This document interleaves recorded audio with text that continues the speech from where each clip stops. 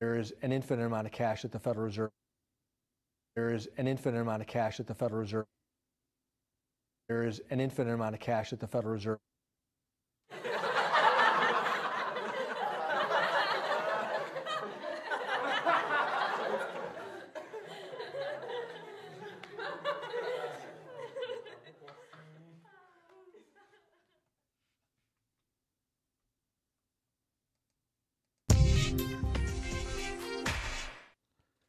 Good morning, Bitcoin. Today is Thursday, July 16th, 2020.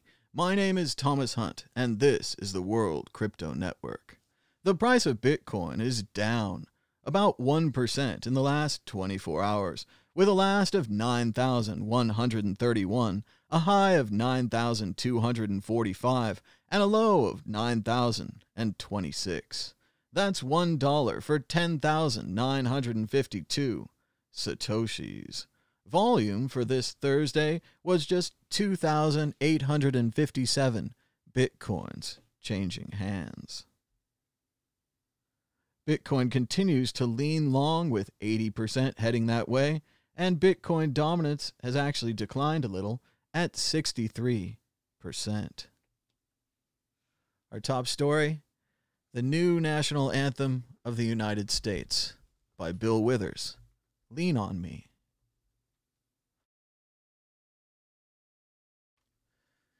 Lean on me. Sometimes in our lives, we all have pain. We all have sorrow. But if we are wise, we know that there's always tomorrow. Lean on me when you're not strong, and I'll be your friend. I'll help you carry on. For it won't be long till I'm gonna need somebody to lean on. Please, swallow your pride. If I have things you need to borrow, for no one can fill those of your needs that you won't let show. You just call on me, brother, when you need a hand. We all need somebody to lean on. I just might have a problem that you'll understand. We all need somebody to lean on. Lean on me when you're not strong, and I'll be your friend. I'll help you carry on, for it won't be long till I'm gonna need somebody to lean on. You just call on me, brother, when you need a hand. We all need somebody to lean on. I just might have a problem that you'll understand. We all need somebody to lean on. If there's a load you have to bear that you can't carry, I'm right up the road. I'll share your load if you just call me. Call me if you need a friend. Call me, Call me if you need a friend. Call me if you ever need a friend. Just a beautiful song, beautiful lyrics. It's been proposed as the new national anthem. The old national anthem is an English drinking song. Yes, it's not original. The words are original. The tune is not. And it's almost impossible to sing. It's a very difficult song. Maybe that's part of the fun, seeing people screw it up. But alternatively, I'd like to think of a future where Lean On Me actually does become the anthem. I mean, I like Stars and Stripes Forever, Grand Old Flag, Woody Guthrie, This Land Is My Land. There's a lot of great American songs that aren't the American song written by Francis Scott Key, which is hard to sing. But wouldn't it be great if before a baseball game, before a basketball game, and maybe in better times when there's not a virus out there and we're actually sitting shoulder to shoulder again, I can see the entire stadium swaying with this song. I can see many people brought to tears, maybe even in a post-virus time, people holding hands or putting their arms around each other's shoulders.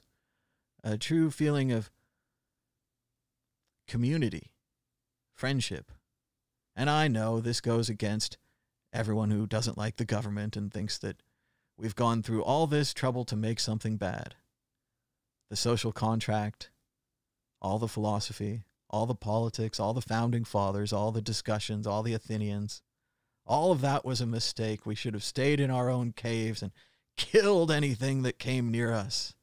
And then we would truly be the king of our own cave.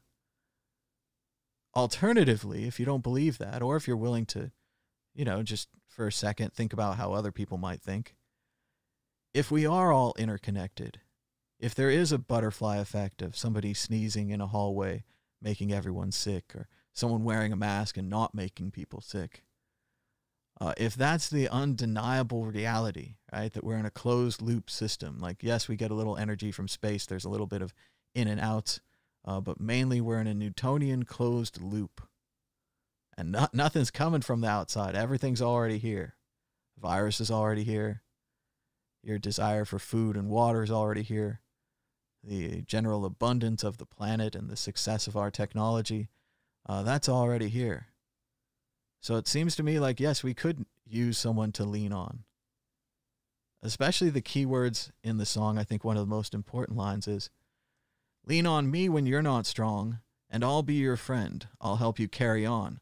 For it won't be long till I'm going to need somebody to lean on. This idea that one person, one government, one country, one anything could be enough, that it wouldn't need help. The John Galt idea. John Galt built the motor that would change the world, maybe like Elon and his electric motor. But whereas Elon is sharing his motor with the world and being heavily rewarded with it by money and whatever else he wants, John Galt didn't. John Galt took his motor away from man and hid in a cave. John Galt basically allowed everyone to die. John Galt took the heads of the railroads, the heads of the stock companies, the heads of Rearden Metal. He took them and he had them hide in his cave with him. And then all those companies failed and all those people starved and died. John Galt was a mass murderer like Mao Zedong. Mao Zedong, presumably for the protection of his people, had them stop everything to chase the sparrows.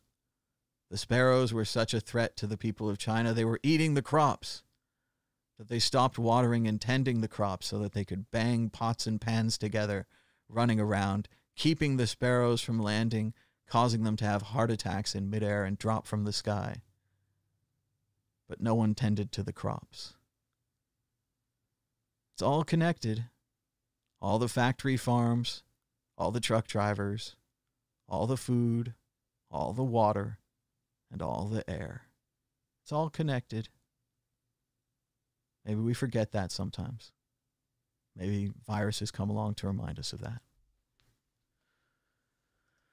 So, housekeeping. Where have I been? What have I been doing? Well, after the president's amazing speech on July 3rd before Mount Rushmore, when he later set off fireworks, irregardless of the many, many times that those fireworks had caused fires in that area in the past. Yes, fireworks cause fires. He also talked about the end of history. He talked about the founding fathers, and he talked about hagiobiography, or historic biography, hero worship, the worship of heroes. And it completely brought me back to first or second grade when they were teaching us about the founding fathers. And George Washington had wooden teeth, chopped down a cherry tree, would never tell a lie. It's very strange. Doesn't seem true. But in his speech, the president told us that we should not examine history. And we should not try to understand George Washington at any deeper level other than that he was a founding father, he had a sweet wig, and he did what he wanted. And the same for trying to understand someone like Thomas Jefferson, who owned so many slaves, who built beautiful architecture on the back of his slaves, right? I mean, it took, you can read about it. I mean, he couldn't complete the West Wing. He didn't have enough servants. He couldn't complete the East Wing. He didn't have enough servants. He eventually had teams of servants working on his not a plantation, but whatever it is, at Monticello, his magnificent house, which again, built with slaves. But we can't think about that anymore. So I found that distressing. I also wasn't crazy about this Newsweek article, how Trump could lose the election and still remain president. It's a detailed article with a step-by-step plan. Mainly, if Biden wins the popular vote and carries the swing states, you declare that the voting was rigged, that there was mail-in ballot fraud, and the Chinese were behind a plan to provide fraudulent mail-in ballots and other election hacking throughout the 4 swing states that gave Biden his victory. Having rallied against the Chinese throughout the campaign, calling Biden soft on China, Trump would deliver his narrative claiming that the Chinese have interfered in the U.S. election. Because it's a major national security issue, he invokes emergency powers, asking the Justice Department to investigate the swing states. The investigation ticks down towards December 14th. All 4 swing states have Republican control of their upper and lower houses of their state legislators. They refuse to allow the Electoral College slate to be certified until the national security investigation has completed. Democrats fight back, but we continue. The issue goes to the Supreme Court, and the election is not decided. The Supreme Court says that if the Electoral College slate cannot be certified by December 14th, the Electoral College must meet anyway and cast its votes. The Electoral College meets, and without the electors from those 4 states, neither Biden nor Trump has sufficient votes to get an Electoral College majority. The election is thrown into the House of Representatives. Under the constitutional process, the vote in the House is not by individual members, but by state delegation. I see where it's going here, where each delegation casts 1 vote, which is determined by the majority of representatives in that state. Currently, there's 26 states that have a majority Republican House delegation. 23 states have majority Democratic delegation. Of course, this ignores the difference in populations between the states, as all state politics does. The Republicans would win 26-24, allowing Trump to lose the election and retain the presidency. So I thought this was important. I thought this was worth thinking about for a while and maybe just laying out. So I ignored the news for about a week. It was pretty amazing. My previous attempts to ignore the news have gone badly, always. Usually, within the first 8 hours, I've figured out that even though I deleted the Twitter app, I can still access it through my handy Safari web browser, which can't be deleted on my phone. So I deleted Twitter, I deleted Google News. I just intended not to look, and I was really successful for about 7 to 10 days. Which is a really long time if you're a kind of a news junkie and you kind of need that new information. I would just go around and obviously I didn't see anybody, but if I'd seen anybody, I'd say, hey, I don't know anything about the news. You could tell me we landed on Mars and I wouldn't know. Strangely enough, information about the Supreme Court decisions did sneak through my barrier. Every once in a while, I'd see a YouTube video recommended for me. And if it was about the Supreme Court, I couldn't turn it down. I had to know what they were up to. So that was fun. And it really does take you out of it. If you ignore the news, you forget about the coronavirus and you forget about the pandemic and you forget about all the people dying needlessly. But then the problem is that ignoring the news doesn't make it go away, right? I came back. And I flipped on the TV or whatever, the MSNBC came up, and the death tolls and the infection totals were just incredible. And I felt, Rip Van Winkle. I'd only been gone a week, but what? All of this happened already? You changed everything? And unfortunately, it didn't change for the better, right?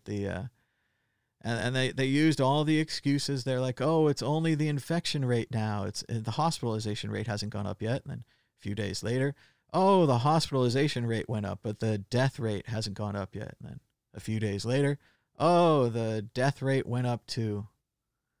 So I don't know what to do. I can't tell you to ignore the news because basically if you ignore the news, you'll forget about it and you'll start doing stupid things like going outside and meeting with people and stuff like that. And then pretty soon you'll have to quarantine in your own house and you won't be allowed to go anywhere.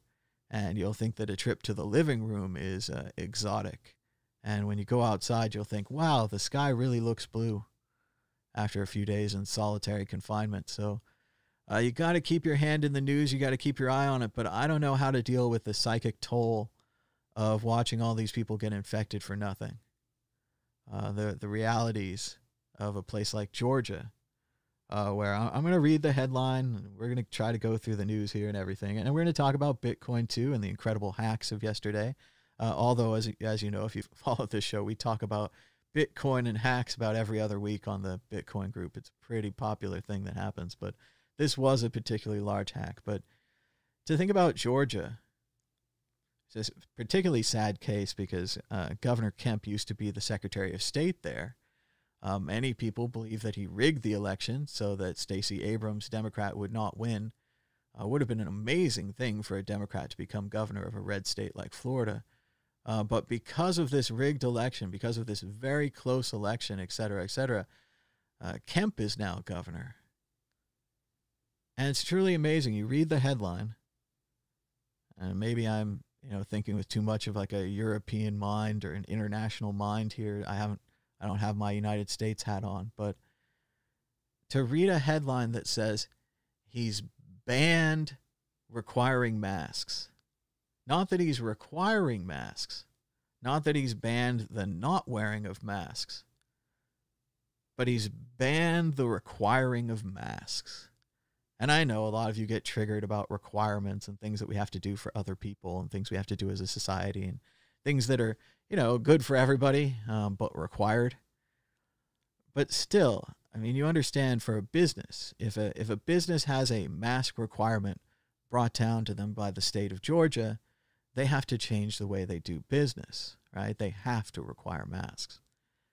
If they have masks are strongly recommended come down to them from the state of Georgia, they don't have to do shit, right? So that's the difference. Yeah, sure, normal people should judge the risk, read about the virus for 10 minutes and wear a fucking mask. I mean, that's all you have to say.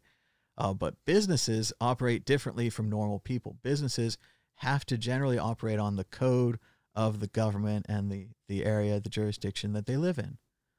So if you're a business, say, in Texas, you're now requiring masks. If you don't require masks, there will be legal consequences, right? They'll come back for you later. Now in Georgia, where they should also just be straight up requiring masks, like how did the Asian countries beat this thing? It's no secret. They just wear masks. They wear them for a lot of reasons. The Japanese think it's polite not to make other people sick. When you have even the slightest sniffle, as a culture, they'll put on masks not to make people sick. Our culture, recently, if you wore a mask into a store, they might pull a gun on you. So we had to change that right quick, and that took a lot of thought. But then the other idea is, I don't know that it bothers people that the masks protect others and they don't protect themselves. I think it just bothers people that they're being required to do anything at all, which we've talked about before, the end of civics education in the 1950s. Civics is how you interact with your society. If you have a society like this republic or like the Athenian democracy, it depends upon participation, right? It depends upon an informed and engaged and active populace, right? And that's why you have the civics classes. You say, hey, you don't like something about the government, you should run for office and change it. You should volunteer. You should join a campaign. You should be an involved member of your community. You shouldn't just look the other way. Say, example, in Bristol, England, the United Kingdom, where they have a slaver statue up in the square for 125 years. That's fine. And they put up a protester statue in replacement. Protester statue lasts 25 hours. 125 years, 25 hours. If you think that's wrong, even in the United Kingdom, which is still kind of a democracy, you should run for office. You should get involved. You should make speeches. You should engage with your neighbors, right? Maybe some of them agree. Maybe some of them don't want a statue of a slaver in their community. They just never asked, never thought about it. But that's what an engaged and informed and active democracy is. And it's not about the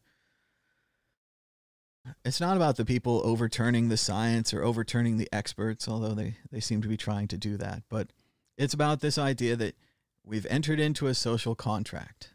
And I know the contract was signed before you got here, and you reject the social contract and you want to go back to your cave. Well, don't take your iPhone with you. Don't take anything that was made by the work of a group with you, which is everything, right? John Galt goes back to the cave by himself, right? He just sits there, does nothing. Can you imagine if Elon Musk had decided to go back to a cave by himself?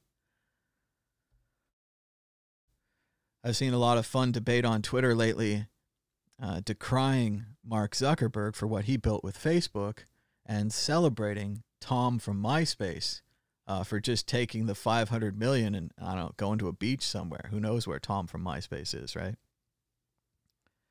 In the same way, Elon Musk could have just taken the PayPal money. All the PayPal guys could have. I don't know if you guys are familiar, but there's this thing, they call it the PayPal Mafia. That's a terrible name, but essentially people who worked, early workers at PayPal started, well, PayPal, of course, SpaceX, Tesla, SolarCity, the Elon Musk ones. But obviously Reid Hoffman started LinkedIn. As much as you might not like the emails, it's allegedly a useful social network for business people. The YouTube guys worked at PayPal. And there's dozens of other examples that I don't remember right now. But they went out there and furthered entrepreneurship. They created new businesses because they wanted to. They didn't have to. So it is interesting to see that and make those comparisons. In the same way that they could have just stayed home, but instead created new businesses, you could not wear a mask and infect everyone, or you could wear a mask and not infect people. And it's strange to see so many people argue against that. And I suppose mainly it's just this voluntary thing. They don't want to do anything that's non-voluntary, maybe. Or maybe they don't have enough information about the coronavirus, although I think there's lots of information out there. I don't know why they're arguing so strongly against the masks. I know that perhaps their leader led them down this path. But we've seen even recently that the leader is wearing a mask now. Even Mitch McConnell, the worst person in the world, is wearing a mask. Obviously, his election chances are in danger. But, yep, ignoring the news won't work. We're all interconnected, and you should wear a mask. All right, let's try to look at some of the news. Disturbing memo reveals Trump USPS chief has slowed mail delivery amid calls to expand voting by mail. And it's really simple. What he did here is he cut off overtime for the postal workers. You could do the same thing for police officers and save a whole bunch of money. But obviously no one's going to be guarding the city. No one's going to be doing their job. Overtime is a vital thing for a lot of jobs. And it's the difference between delivering the mail or having people sit around and not deliver the mail. Unfortunately, delivering the mail has become a political issue, with the president appointing one of his cronies to attempt to destroy the post office so that we can't use it for vote by mail. It's amazing.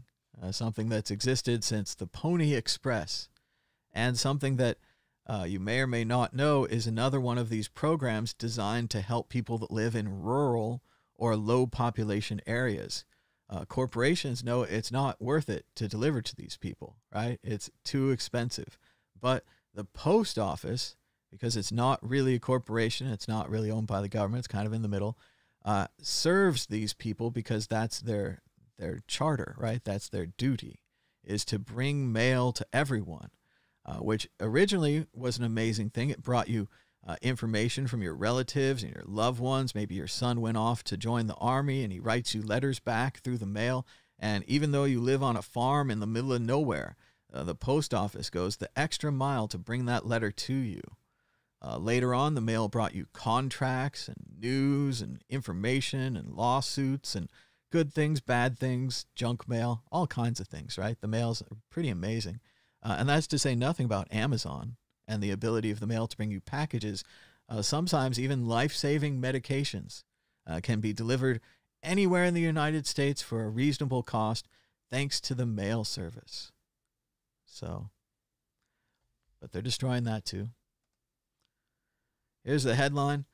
GOP Governor Brian Kemp is banning Georgia's cities and counties from ordering people to wear masks in public places, even as a growing number of other states are mandating masks. Kemp has been instead trying to encourage voluntary mask wearing. And it's just not going to work. It's not the same thing. I mean, if this was, I don't even know the right situation where voluntary is okay. I mean, putting on your seatbelt's not really voluntary. Wearing a life preserver is not really voluntary. But as you can see, either of these things would save lives. So he's just saying that saving lives is not important. It's not a requirement. And it doesn't make any sense if he knows anything about the coronavirus, right? I mean, looking at this picture right here, the guy in front is the governor. He's at threat of giving the virus to the military man behind him. The military man's wearing a mask, so he can't transmit the virus to the governor. This is why the mask wearing thing is really all or nothing. Thinking about Disneyland, thinking about the airplane with Ted Cruz on it, where he takes his mask off. It really is, we're interconnected in a way that science and other people have always told us, and people have been able to ignore and create up false imaginary things instead and all kinds of stuff. But the reality of the molecules and the particles between my mouth on an airplane and Ted Cruz's mouth on an airplane means that if he takes his mask off, we're all sharing his germs, right? We're all sharing his particles. There is no space between us, especially on an airplane where the air is recycled and the molecules go up in the air and there's filters, and maybe the filters are good, but still the best filter and the simplest and easiest and cheapest filter is for Ted Cruz or the military man or the president or anybody to just put the mask on your face directly. But it's all or nothing. Ted Cruz takes it off. We're all sharing his germs. The one guy at the Chinese food restaurant infected everyone there. One person. He gets up to get a fork. He goes to the restroom. He touches the doorknob. He coughs. It goes into the air. It goes into the air conditioning system. It goes everywhere, right? Unless you wear a mask. The really serious scientists say we could get this thing wrapped up in 4 to 6 weeks if we had 100% mask wearing. And I'm talking about all these times where everyone's like, oh, you can take your mask off there. If we just wore them there too. If we're like, wear them alone in the car, wear them when you go outside, because you can't see the virus. You don't know. You're like, oh, I don't think there's virus here. There could be. Even this idea of 6 foot separation. It's got to be built on an average, right? That means sometimes it works shorter, like 3 feet. Sometimes it works longer at 9 feet. I mean, there could be some epic, amazing sneeze that goes further than anyone. And because you weren't wearing your mask, you get the disease anyway. So it just seems if we really wanted to defeat this thing, if we really wanted to end it, and again, there's arguments against ending it. Every other country in the world that's worn masks and locked down longer than us is back, right?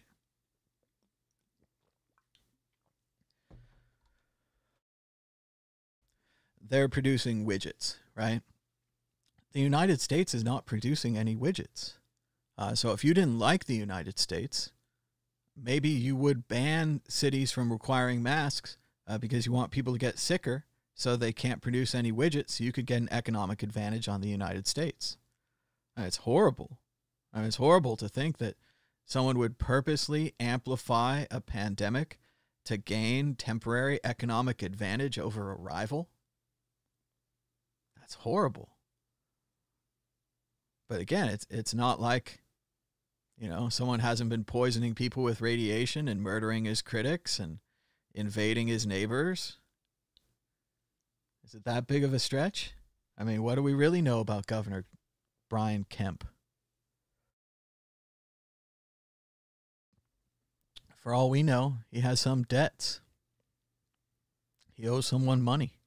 Did something bad in a place one time. Maybe that's why he's banning Georgia's cities and counties from ordering people to wear masks in public places.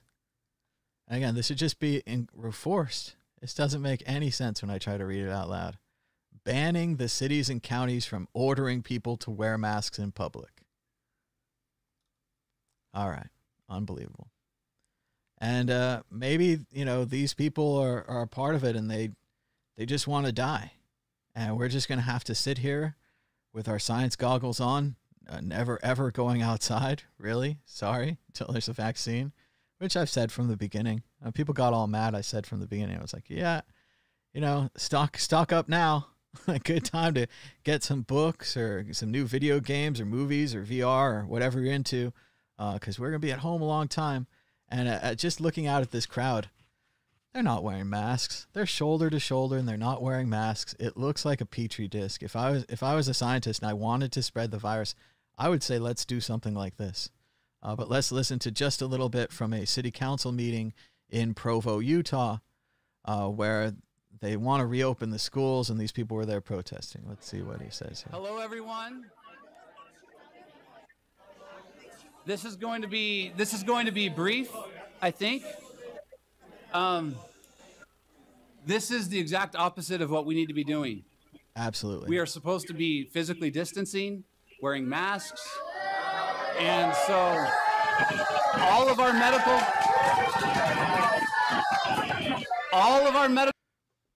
See, now it's not a political thing, he said. He said the exact guidance by scientists. We should be physically distancing and wearing masks, and they boo him like children. I mean, it gets really dark at this point. Like, what can science do?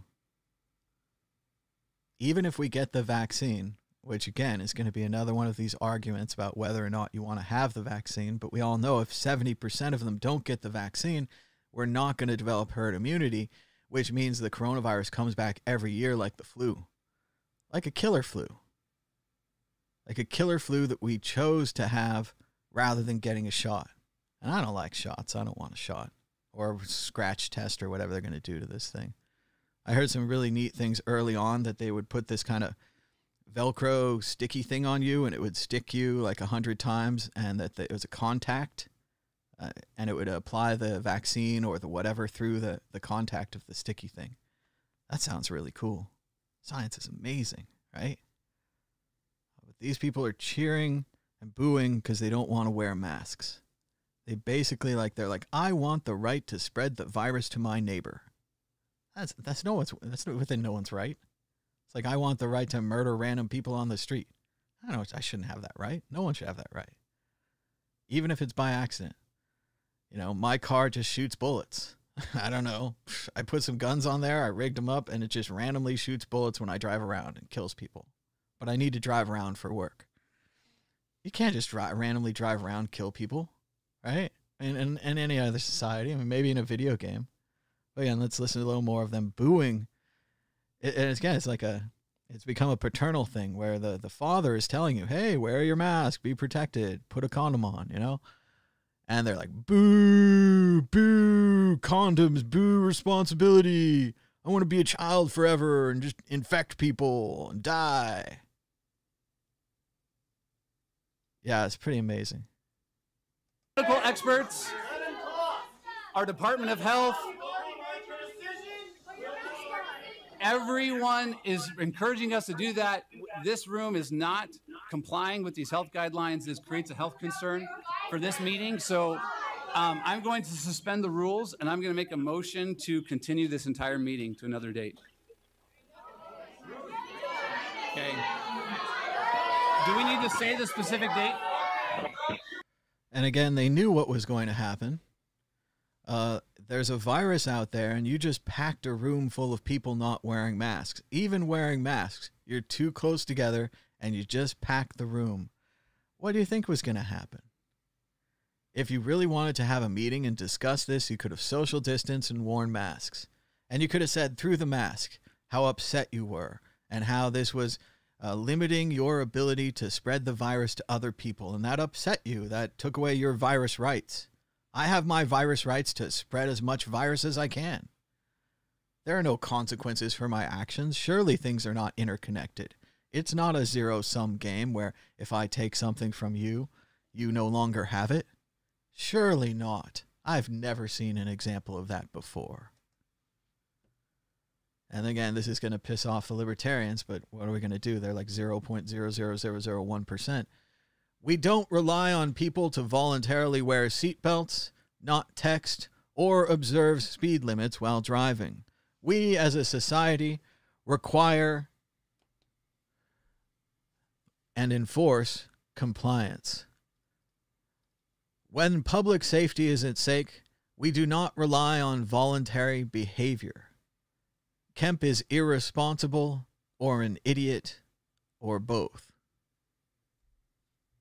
And you might not agree with these things, but it is very clear that we don't rely on people to voluntarily wear seatbelts. And again, like I'm saying, because of the business implications. Let's say that seatbelts were voluntary. Well, now I own a trucking company, and I don't have to require my truckers to wear seatbelts. And when the truckers get in accidents and get killed, instead of just putting them in a hospital for a little while, I have to go get a brand new trucker. I have to train a new person to do this job.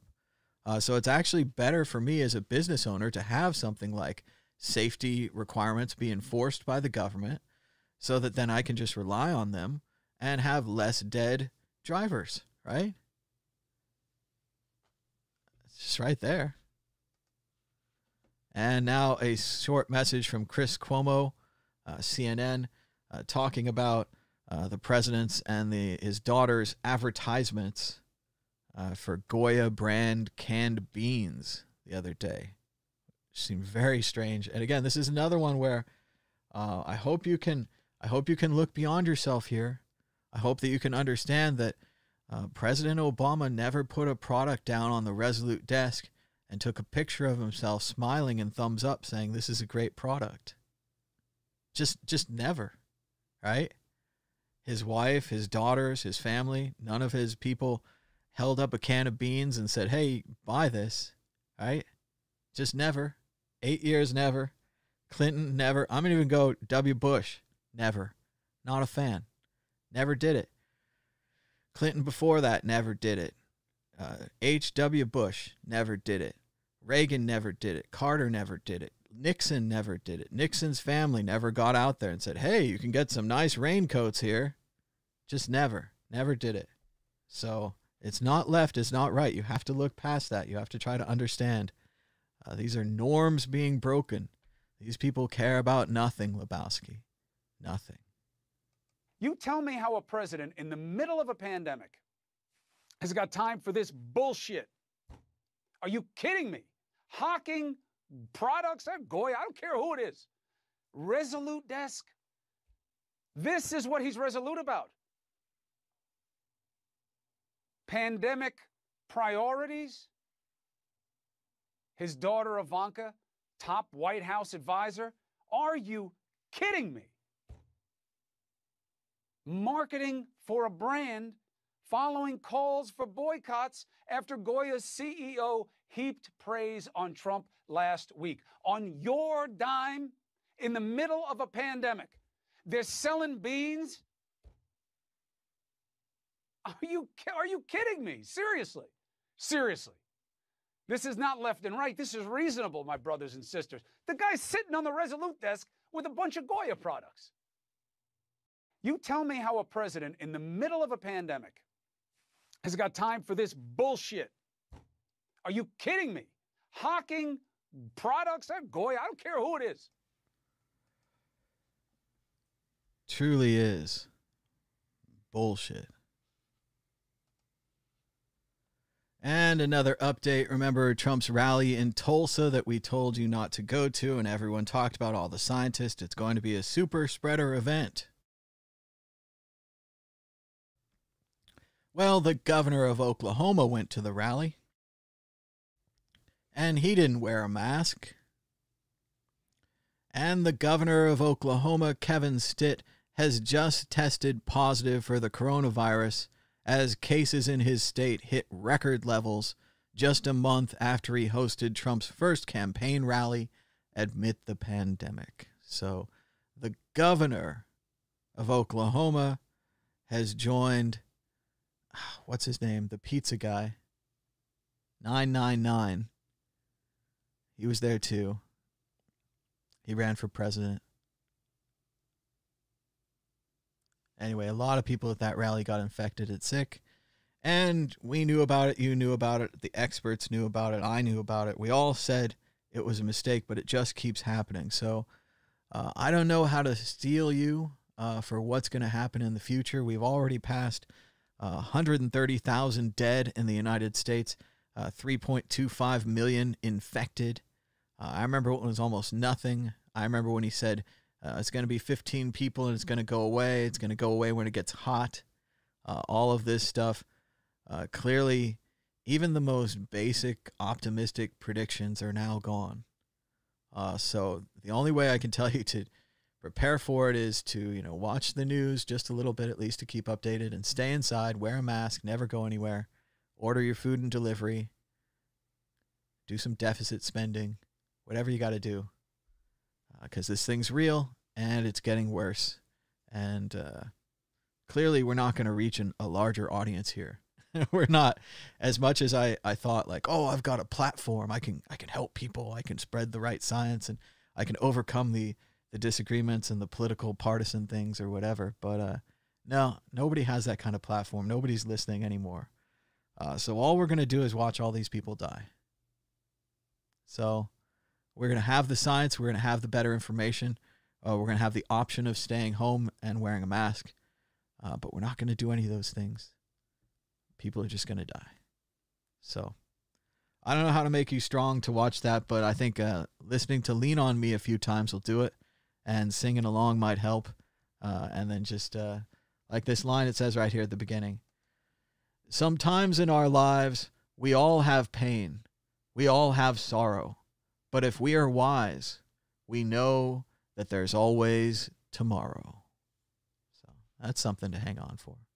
Now let's talk about the Bitcoin news. Oh, we should have started here. It would have been so much easier, but we talk about these scams all the time. You guys saw it. It was all over Twitter yesterday. Barack Obama, Joe Biden, Elon Musk, Apple, and others hacked in unprecedented Twitter attack. Yes, it seems now that it was likely an inside job. Twitter has a moderation tool, which we're seeing screenshots that are leaking of it. Has all kinds of interesting buttons, including possible confirmation of everybody's favorite internet story, the shadow ban. Yes, there's some shadow ban buttons in there. There's some shadow ban trends. There's blacklist buttons. And shockingly enough, in their administration tool, it appears that Twitter has included the ability for an administrator to tweet using someone else's account. There's no reason to include this ability, right? What's the occasion? Well, let's say someone had passed away and you needed to put a message on their account. Oh, well, that's a nice thing, but that's not something that Twitter does. They just let the accounts go. They probably wouldn't even, it would be very difficult to even just get a password to a dead person's account. But so that would be a reason. Otherwise, I mean, maintenance, you could say, hey, this account's down for maintenance or some kind of thing. It's very difficult to understand a reason where Twitter would want to say, become the president, and then tweet something out of his mouth, right? If Twitter was going to do that, maybe they'd say, buy Twitter stock, help us out a little bit. But no, so they had a bad administration tool. They had a bad employee. Leaks are starting to happen. They're saying that the hackers may have worked with the bad employee. They may have bribed him or convinced him or whatever.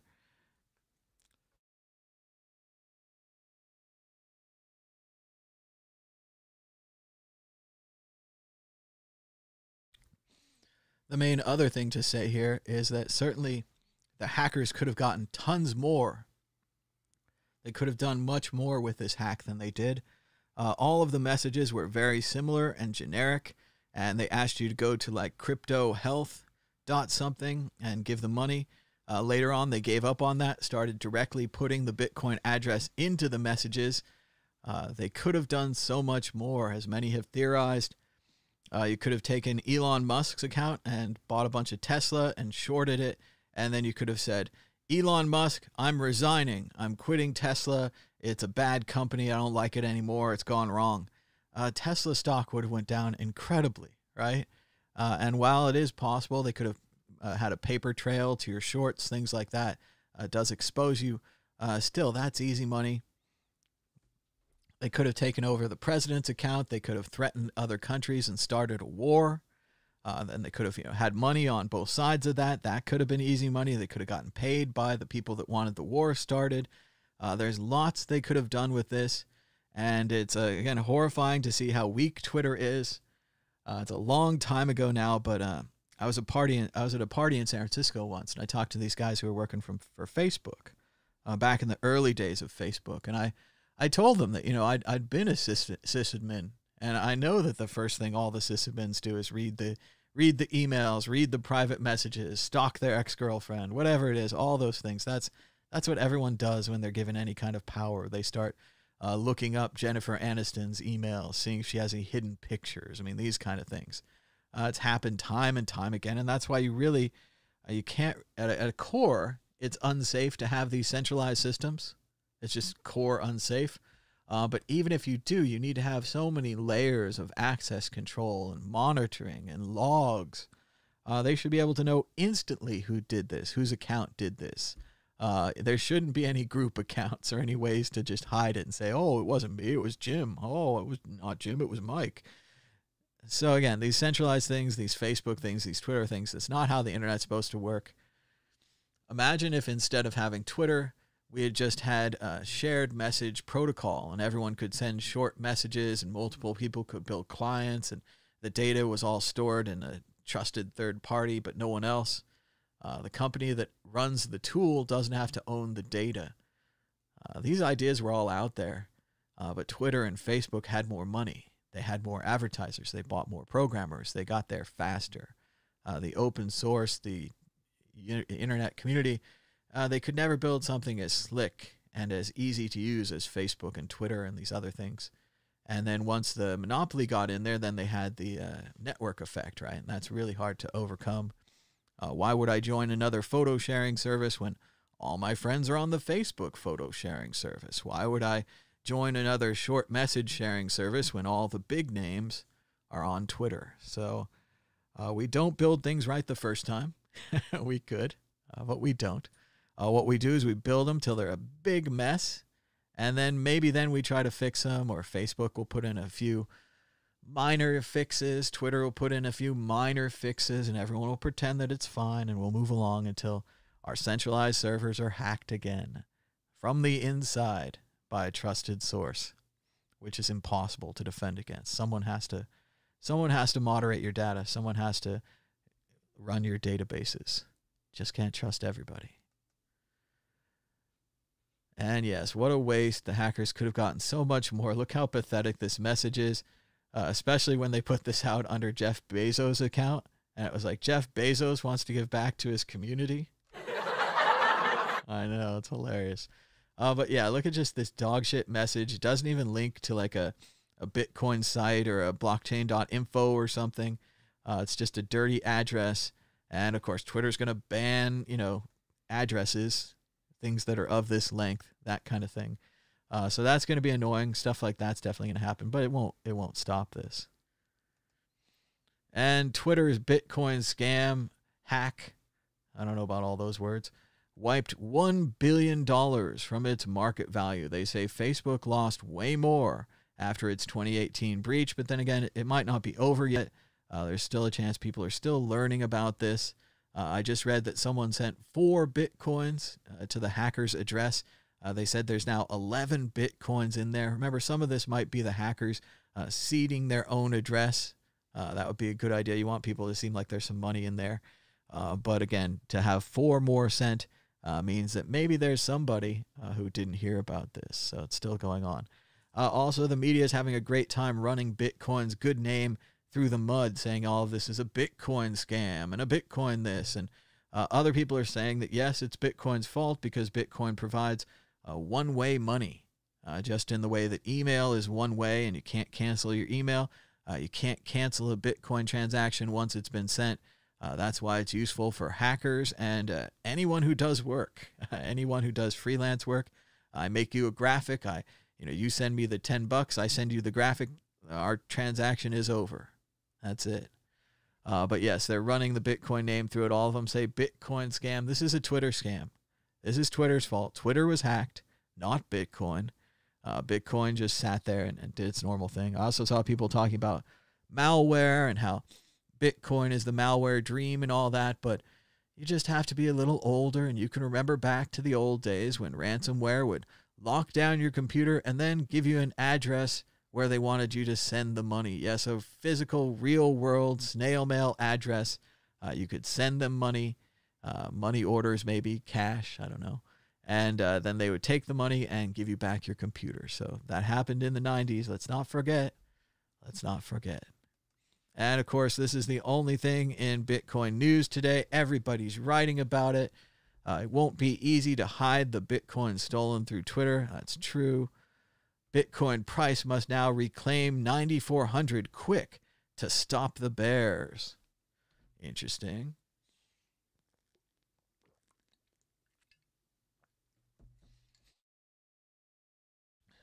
What was also great about this hack is historically that one of the solutions Twitter used that Facebook's been unwilling to use is they shut down the ability of their verified users to post. The main problem here is that the verified users, again, puts Twitter into the we control our platform camp, right? And if you control your platform and you just allowed a verified user like Bill Gates to send out a scam, and a bunch of people get scammed, and then they hate Bill Gates because he scammed them, Twitter, you have just destroyed Bill Gates' good reputation, right? He has the right to sue you now because you are not what Facebook is still claiming to be, this platform, this open platform where things just happen on the platform. Whoops, you know, bunch of hate speech. Woo! So it is interesting to see Twitter's response different than Facebook's response. They stopped these people from posting. There was a few hours there where no blue check marks could post, and everybody else, all the normal users like myself and everyone, were all commenting on this and having a great time in our own private walled garden, kept away from all of these big names, most of who usually just use their Twitter for marketing anyway. But that was interesting. Facebook, no matter what's happening, has not shut down posting yet. And don't go away, but there's more news. First, check out the World Crypto Network store at worldcryptonetwork.store. We've got the World Crypto Network dual logo mug, limited edition with the old and new logos. We've got the Treasures Don't Float shirt, which I can confirm comes in black, which is a big deal. Apparently people only buy black t-shirts. I didn't know this.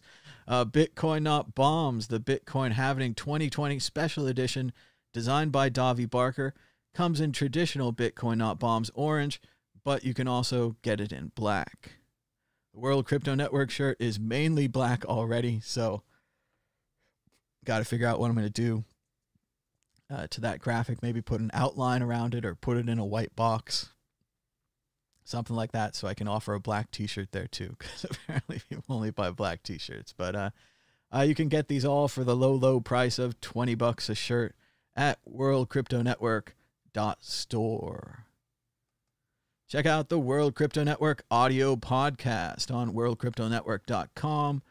There's a link there to Apple. It's on iTunes, Spotify, all kinds of places where podcasts are heard. And hopefully I'll update it soon. We've been running some shortened versions of stuff. Maybe we'll bring those up on there too. You can listen to the audio on there as well. Checking out the price of Bitcoin, it continues to be down just a little bit. Price of Bitcoin is down about 1% in the last 24 hours, with a last of 9,135, a high of 9,245, and a low of $9,026. And now, more news, if we can handle it. I don't know. Shout out to Jack on Twitter. We were having a good time before all this stuff happened, and Jack was sharing new pictures of the number 43 NASCAR, which is going to be driven by Bubba Wallace.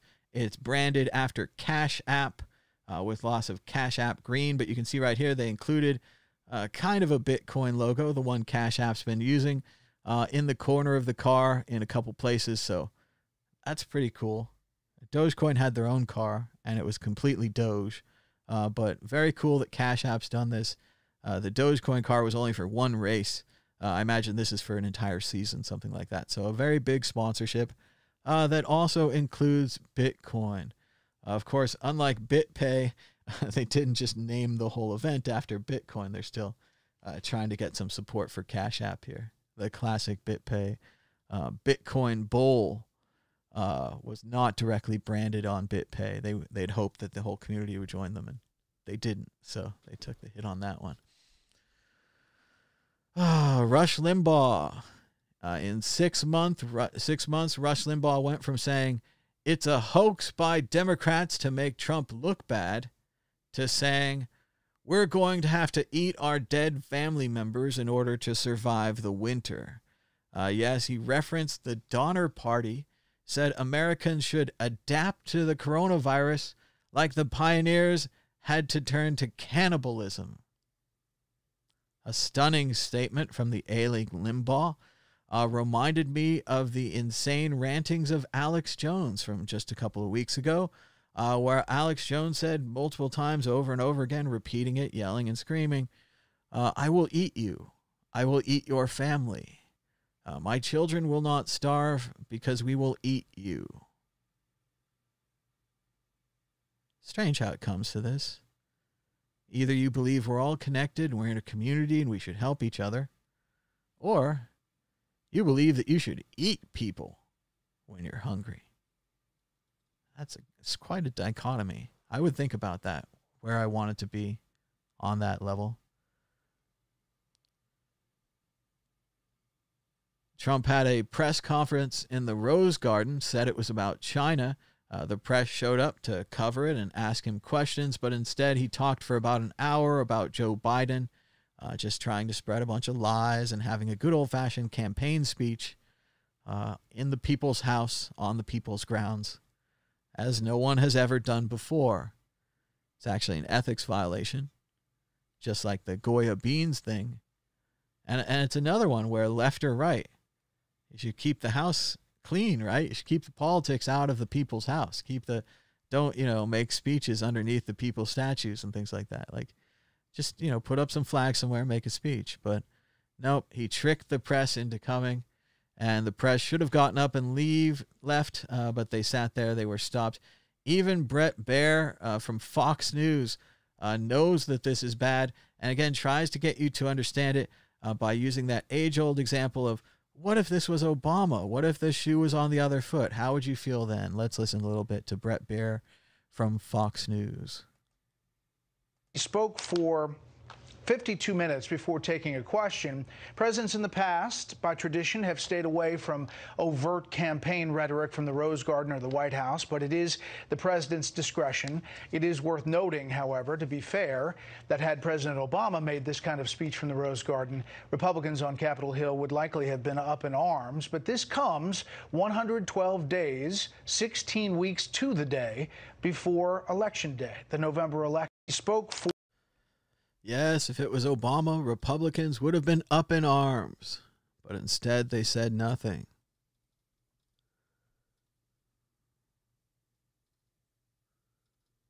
Let's see the clips from the thing. Let's keep going. Oh, this was pretty great. So these guys are in Huntington Beach, California. They're kind of surfer guys. They've got their masks and they want to go out and help people. And again, the mask doesn't hurt you, right? I know people think that, it cuts down your oxygen or you have to smell your own bad breath. And maybe that part's true. And yeah, it's not fun. I mean, it's definitely what happens is I think you start hyperventilating, that you just get nervous because you're not used to wearing a mask. And so you do kind of shut down your air. You're not getting enough air. So it scares people. But again, what are we going to do? Just infect other people with the virus or wear a mask? I mean, it's really... It's not that big a deal, but it's really neat. These guys try to go out and give out masks to help people, and look at the negative way they're met. So civics-wise, these guys, even if maybe they're trying to make fun of these people, although I don't think so, I think that they actually did want to give out these masks and kind of make their beach safe so that it could stay open, right? Again, self-interest. They need the beach to stay open. They want to go surfing. So if you don't wear a mask, the beach isn't going to stay open. We're going to spread the virus. They're not going to get to go surfing. But let's watch just a little of this. These guys try to give out masks to the people. Twitter video. Mask, but we brought our own supply to fix the problem. Guys, we've got a cure for the mask shortage. We've got masks. If anyone needs a mask, we've got them. You don't need one? No. Why not? They're killers. I don't know if anybody has ever explained to you that breathing your own carbon monoxide is not healthy. I heard about that, but I heard about this other thing. Called coronavirus? Yeah. Yeah, I know, but I'm not doing it. Nice. I know where I'm going when I died. You guys? I don't know. So I'm not The fearful. sky? Hopefully to a pokey shop. No, where do you go? Going up. You Oh, don't want to go to hell, do you? No, that'd suck. You know, the mask tells me I'm supposed to be doing something. Right. When I'm out here, nobody's going to tell me to wear a mask. Right. For sure. If we had a cooler design, would that make a difference? Okay. Yeah. Thank you. And again, we have all kinds of laws. You're not allowed to drink in public. You're not allowed to smoke in a lot of places now. You're not allowed to shoot up heroin or other drugs. There's all kinds of rules that we have to protect the public and to protect people. You can't drive at like 120 miles in a residential zone, right? There's kids around, stuff like that. Even the place they're at right there, you can't just drive a car there. Like, there are rules, right? It's amazing that these people have just decided now that there are no more rules. When they get operated on at the doctors or the dentist, I hope they don't wear gloves because wearing gloves would be limiting their right to get sick. When they cut them open in one of those sealed off surgical rooms where there's no disease or no anything, the guy should just bring in a pizza and eat a piece of pizza before he cuts these people open, because obviously they don't believe in germs or anything. I mean, it's just, and I know it's not these people's fault and they're just a random example of the thing, but still, they knew they were being filmed and recorded, and they said these stupid things, which hurts other people. So it's pretty sad to see these guys in their quest to give out masks be treated so poorly. All right, later, dudes. Yeah, be well. God bless. Sir, do you need a mask? No, I'm good. Thanks for asking. Cool. Hey, let me ask you this, truthfully. You get smoking weed? Excuse me, my man. We're giving away free masks. He's smart. He's socially distancing. Sorry, sir. Dude, what Yeah, kind of for sure. sunscreen do you use?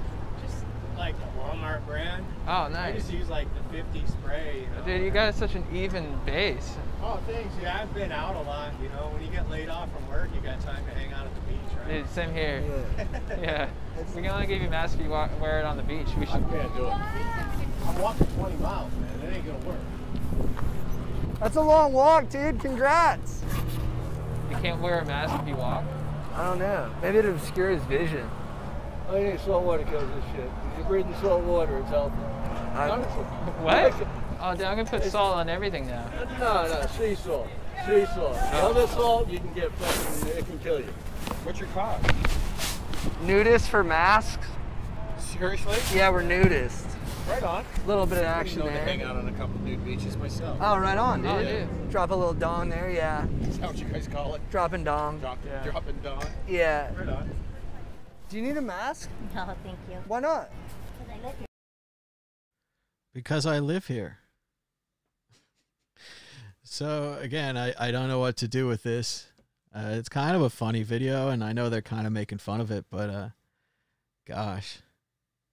And this it seems like it's in California too. California is supposed to have a pretty good educational system. It's pretty sad.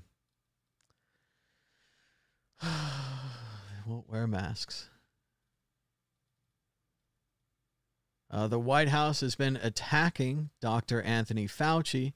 White House trade advisor Peter Navarro. Now, remember, Navarro, if any of you have read the Trump books, is an insane economic advisor. None of the other economists agree with this guy. It's like 97-3. They went out of their way to find an insane guy to agree with the insane things they wanted to do. And now this economics advisor, yes, numbers and business and figures and papers and trade, right? Economics is trade. He's now become an expert on doctors and science. He's written an essay attacking Dr. Fauci, saying he's been wrong about everything I have interacted with him on.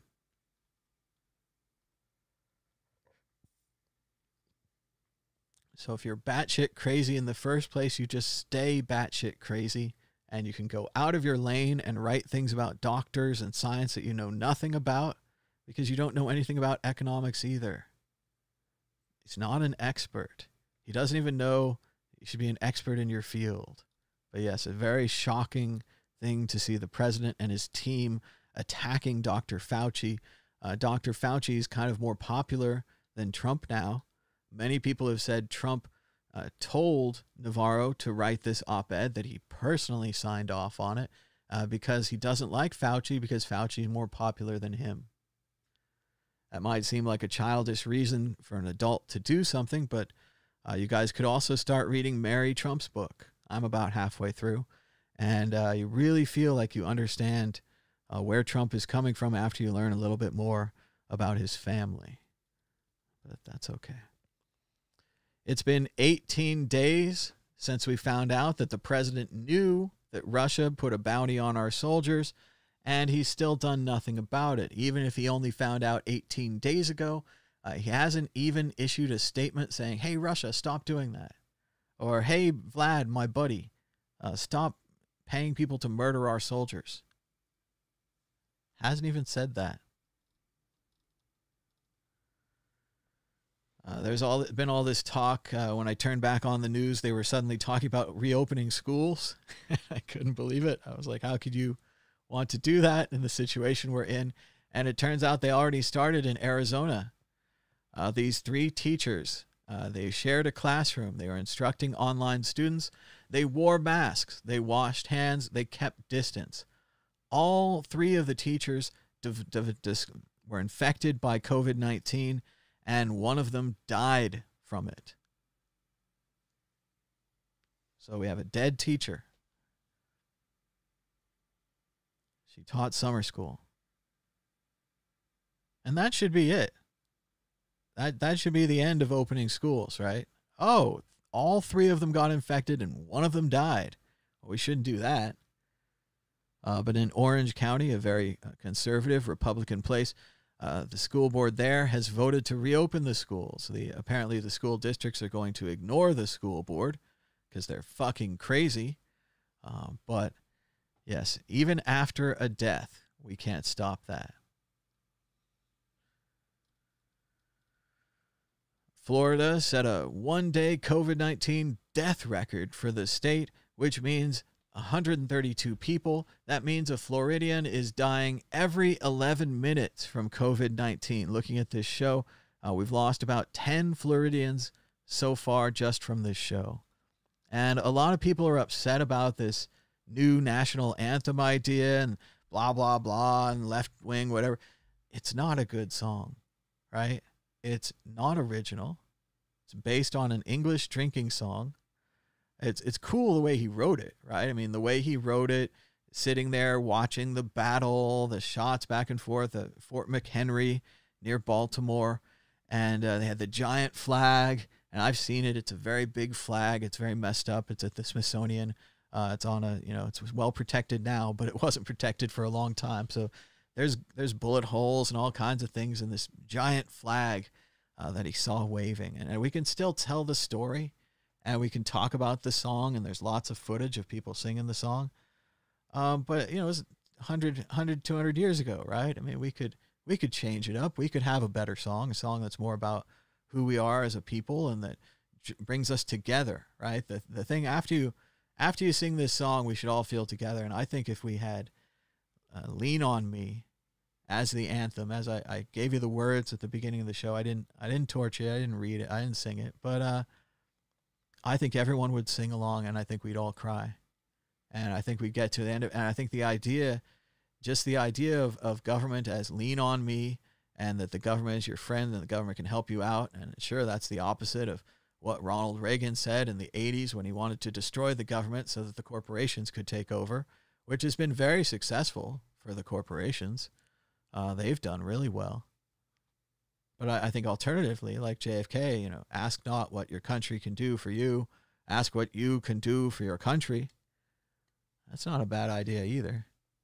We took a social contract out together to work together to have a civilization and a society. Why shouldn't we work together to have a better civilization and a better society? And I think Lean on Me would bring us there. Go listen to it. I'm not going to play the song, but it's fantastic stuff. Bill Withers, Lean on Me for National Anthem.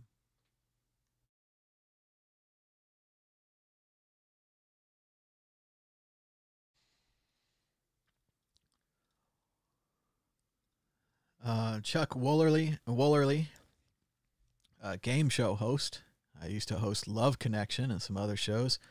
Came out with a big rant, very much supporting Trump and saying that doctors were lying and that everything's a conspiracy.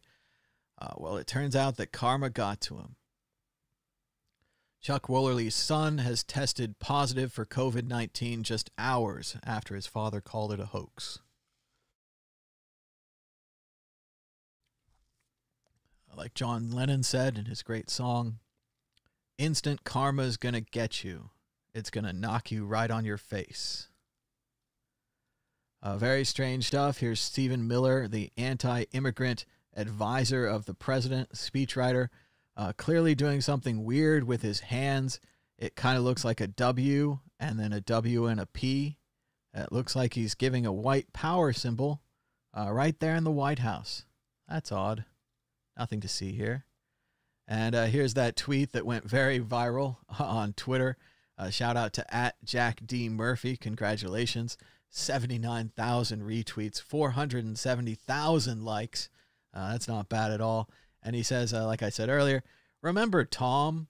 Remember how he just sold his $500 million share in MySpace and retired so he could have a nice life?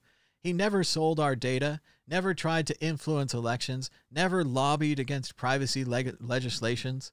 What a man. MySpace was just too pure for this world.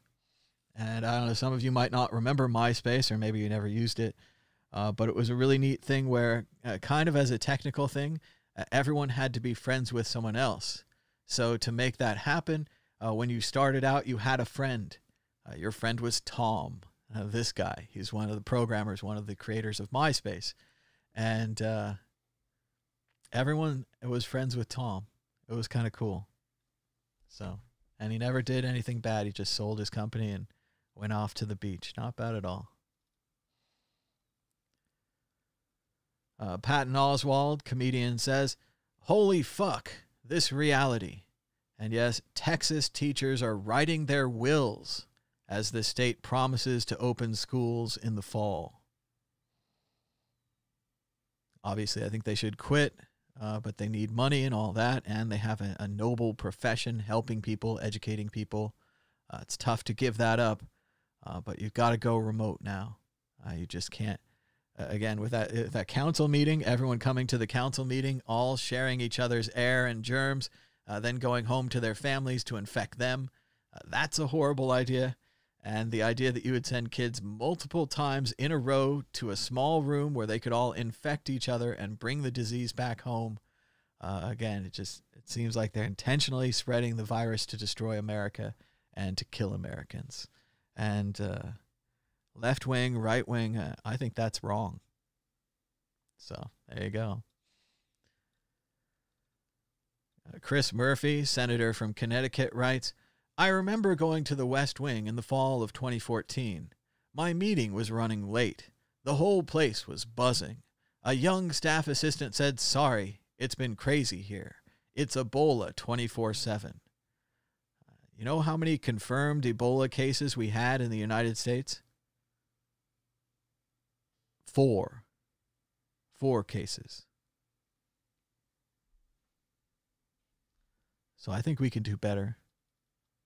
I think we could work harder. As I said earlier, I am enjoying and reading Mary Trump's book about Trump. Then Asha here says that when the family finds out that Donald has tried to get his demented father to sign a codicil to his will, which would put him entirely in charge of his father's estates, his sister Marianne says, we would have been penniless. It's a pretty big moment in the book when Donald tries to steal the entirety of their father's inheritance for himself. And what's amazing, as she says, is that the family overlooks this. They got really lucky. The father wasn't so demented that day and said, no, I'm not signing this. And then later on, they found out what they tried to get him to sign. And but they just kept inviting Donald over after that. They kept having family Christmas and Thanksgiving and all these things.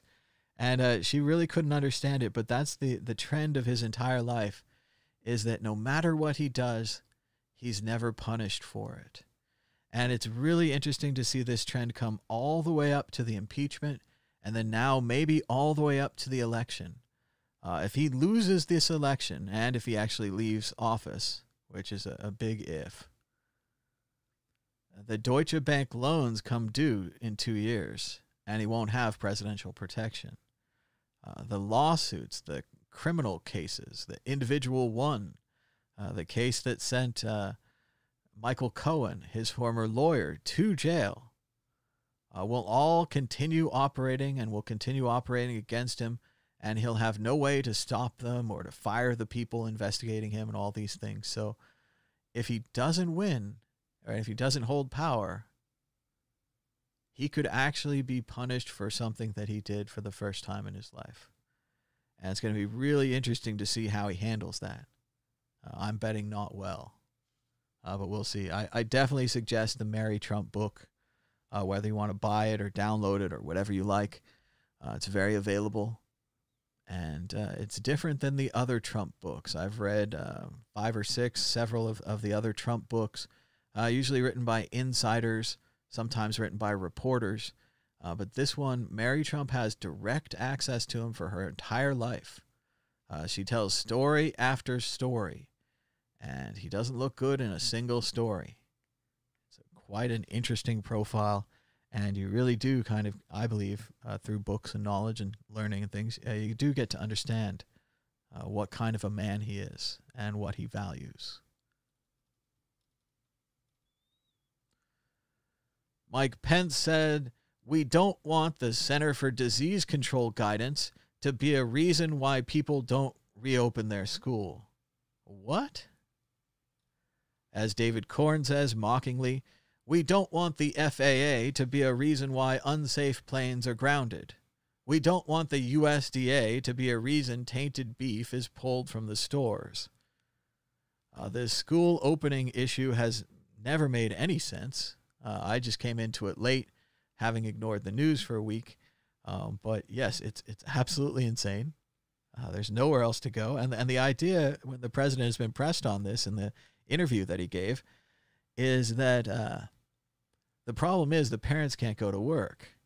That's why we have to send the children back. It's not about whether or not there's no virus. It's just about the economy and making money and widgets, right? But we all know, and we've said this here over and over again, you can't reopen the economy until you kill the virus. That's all it is. Even Bill Gates said, he's like, yeah, people aren't going to walk over, piles of bodies to go to work.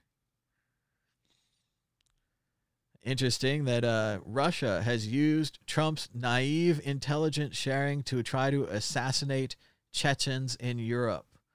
Yes, Trump doesn't know what he's doing. He's sharing information that turns out to be very valuable to Russia and Putin as they attempt to murder their enemies.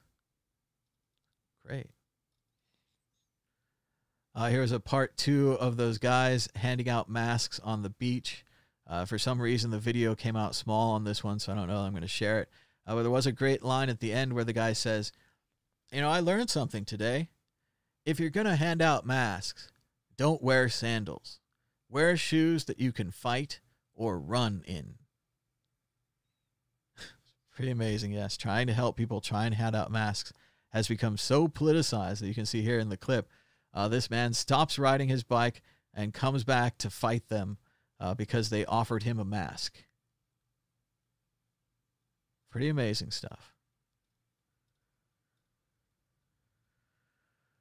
The post office is being purposely destroyed, having difficult changes and slower mail delivery, recasting the USPS as a business rather than a government service. This is a government service that allows anyone, anywhere, even in rural countries and rural counties, Talking about you, Republicans. Talking about you, red states. It allows you to continue sending and receiving mail, Amazon packages, business contracts, letters from grandma, all kinds of things. You just cut these people off. If it was a business, you just cut these people off. And they wouldn't get mail. And then we'd have all this stuff about how bad it is to live in a rural place and how horrible. You can't even get Amazon packages. You can't even get anything. It's so terrible. It's going to happen soon. And just so they can screw up the election and say that it was a fraud. All of this is just setting the ground for the election is fraud. And remember, everyone's all, oh, just wait till the election. But the problem with that idea is that it gives us one more shot, one more chance. Oh, you win the election, it changes everything. What if you lose the election? What if it's stolen from you? What if they fraud you out of the election? What do you do then? That's why you should never have just one chance. You should never have just one lever to pull. You should have a backup plan. There's been a lot of things lately. The Bounty Gate, not wearing masks, spreading the virus, trying to ruin America from the inside, that he could be removed for right now.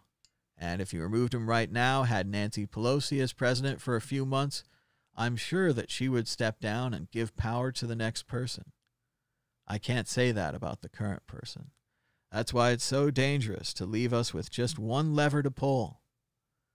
And then a month and a half to wait till January 20th to see if we really get a new president after all.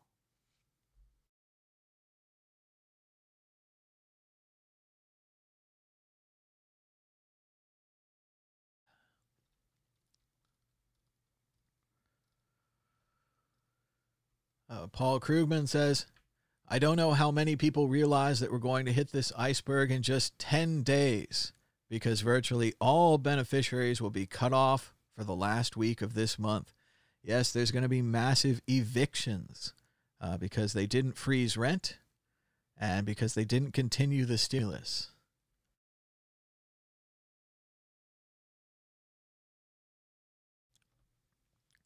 These evictions are going to put people out onto the street where they can spread the virus.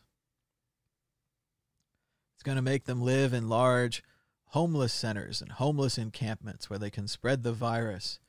It's probably going to look like Hurricane Katrina, where they start opening up multi-purpose rooms and school gyms and other places like the Superdome, and they allow the displaced people to stay there temporarily and spread the virus. Again, if you wanted to save the country, you have to put a pause on rent. You have to put a pause on landlords, too. You just pause the whole thing. Sadly, as it is, you print money and you get through it, right? This is the crisis. This is what you have the money printing power for. Not for war, not for nonsense, but for crisis. This is a crisis. And the way to win is to stay home. The way to win is to stay home, wear a mask, give it 4 to 6 weeks. The virus goes away. Only people that have it. We keep them separated, and then we win. Then we can go back to work. Then we can get a vaccine, all kinds of other things, and society can continue. But instead, these people don't really care about the least among them. You saw how quickly the corporate welfare and the size of the corporate welfare, and then, you got your $1,200 check, and you paid rent once, and it's gone now. And that was 3 months ago. So, yes, it's all happening in slow motion. It's all been predicted. We've predicted it several times. And apparently in just 10 days, we're going to go off the eviction cliff. So we'll see how that goes.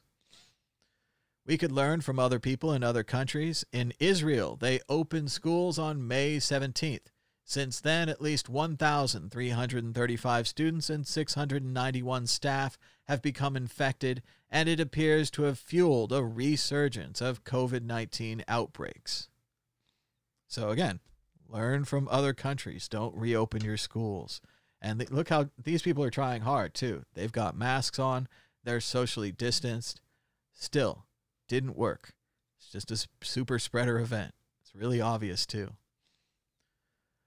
Shout out to SB, let's see, who is this? Mezzy16. They're raising money for the Spacebox. It's a solar-powered full Bitcoin Lightning node. They got a huge boost from SBF Alameda and FTX Official. They're 59% of the way towards raising the $10,000 they need, presumably to build a solar-powered Bitcoin Lightning node. This sounds great.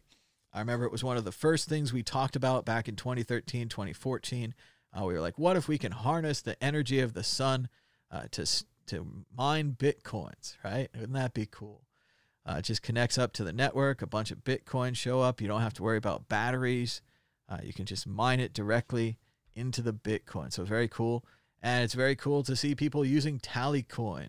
Check out Tallycoin at tallyco.in. You can set up your own fundraiser. All you need is a Bitcoin address, a public one that you can get from any Bitcoin wallet. So you could have a fundraiser direct to your Trezor. You could have a fundraiser to your Green address wallet on your phone. You could even have a fundraiser straight to your Coinbase account. I'm not going to judge, although that's a bad idea. But yes, it's amazing at Tallycoin. They don't take any of your money. They can't access it. They can't take your money. They don't hold your funds. It's free and it's for you. And it's at tallyco.in. Give it a try today. Sad news in the United Kingdom. Banksy painted a pretty sweet looking couple of stenciled rats. Some of the rats were spraying green ooze out of their mouths because they weren't wearing masks. Other of the rats were wearing masks and not spreading ooze. So it was a Banksy coronavirus implementation. It was on a train car, and some of it did look very graffiti-y. But it's really sad. England cleaned up the train car, lickety-split.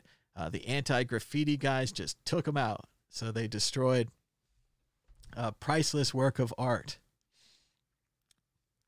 As it's saying here, Nick Harkaway theorizes,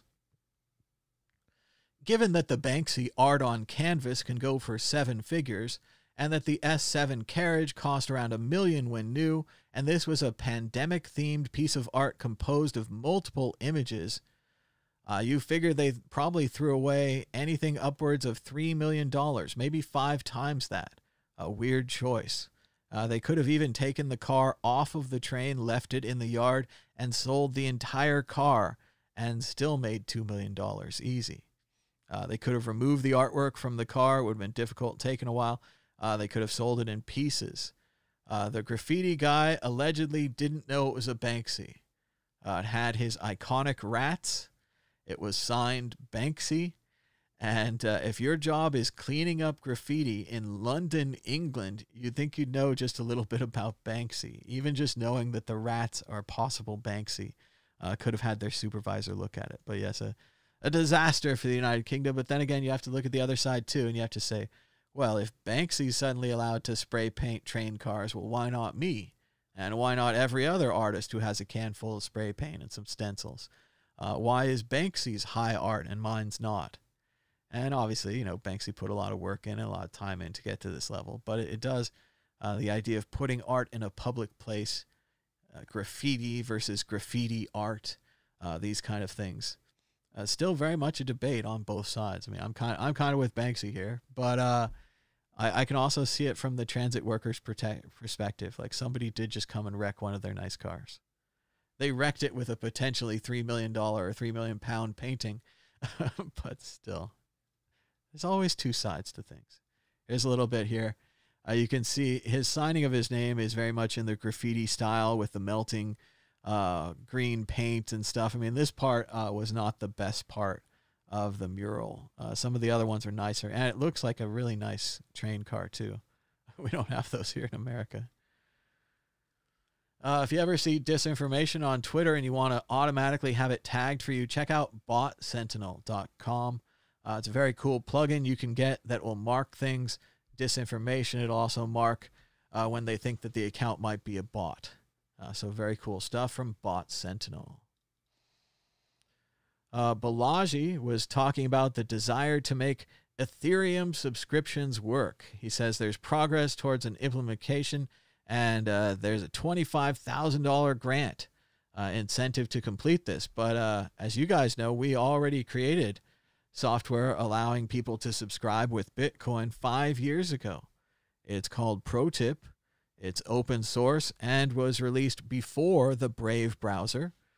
Similar ideas, similar goals, all just trying to pay people for their work on the internet. So we do agree and we share these ideas and we're on a team together, but you could just do it now with ProTip. They could take the open source code that we have right here on GitHub. The ProTip source code is available. They could add in the Lightning Network and boom, ProTip would be ready for the masses again. ProTip also used transaction batching. More than 5 years before Coinbase, the exchange, suddenly started to use it to save themselves a fortune in transaction fees. Check out ProTip at protip.is.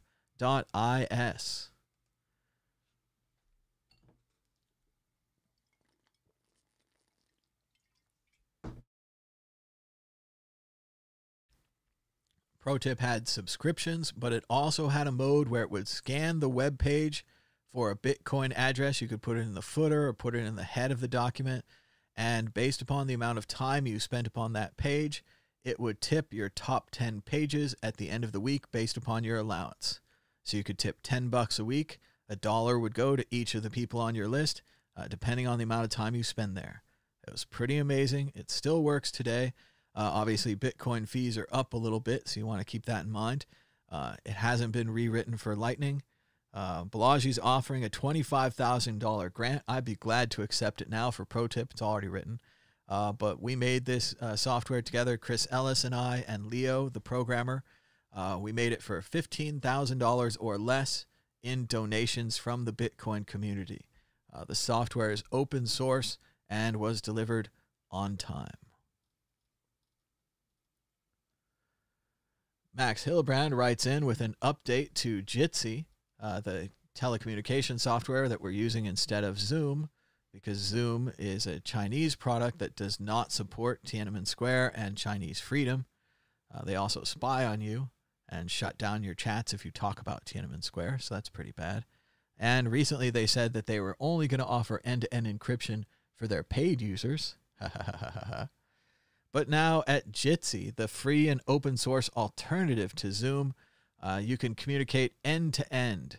Participants who join the call without the encryption key will not be able to hear the others, and no information is leaked to the server. This is very cool. Check out Jitsi. It's impossible to spell. Jitsi. It's not a real word, but good luck with that. But it's very cool video conferencing software at jitsi.com, I think. Who knows? Russian activists are using Bitcoin and the Kremlin doesn't like it. Activists and dissidents in Russia are using crypto for fundraising, yet widespread adoption is still far away.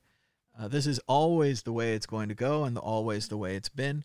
There was that interesting project we talked about a few weeks ago called Sci-Hub, where kind of similar to Aaron Swartz, she was borrowing scientific articles from a private database and making them public in her own public database. They were supported by Bitcoin.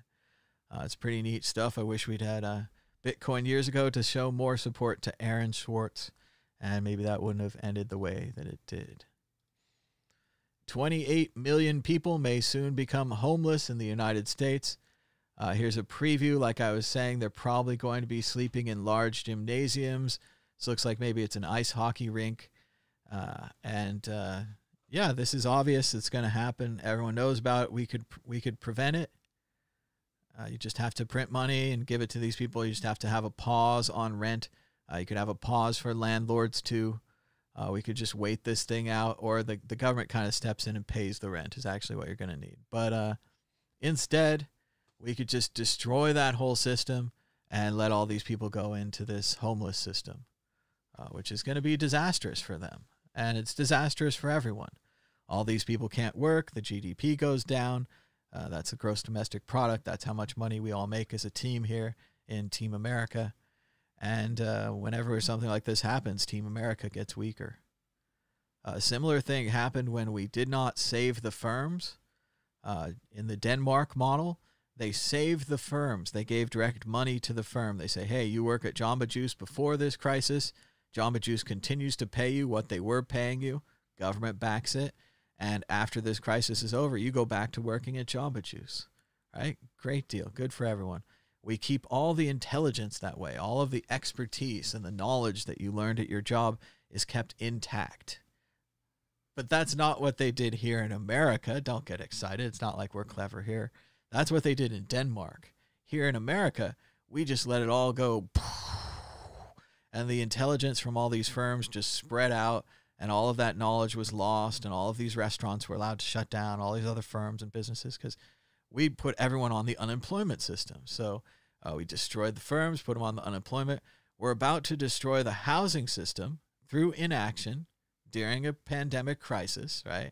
We're going to just let everyone go into the eviction system, into the homeless system, right? It's not going to work. It's going to be a disaster. It's completely preventable. We have all the numbers, but we're not going to do anything. We're just going to let this happen.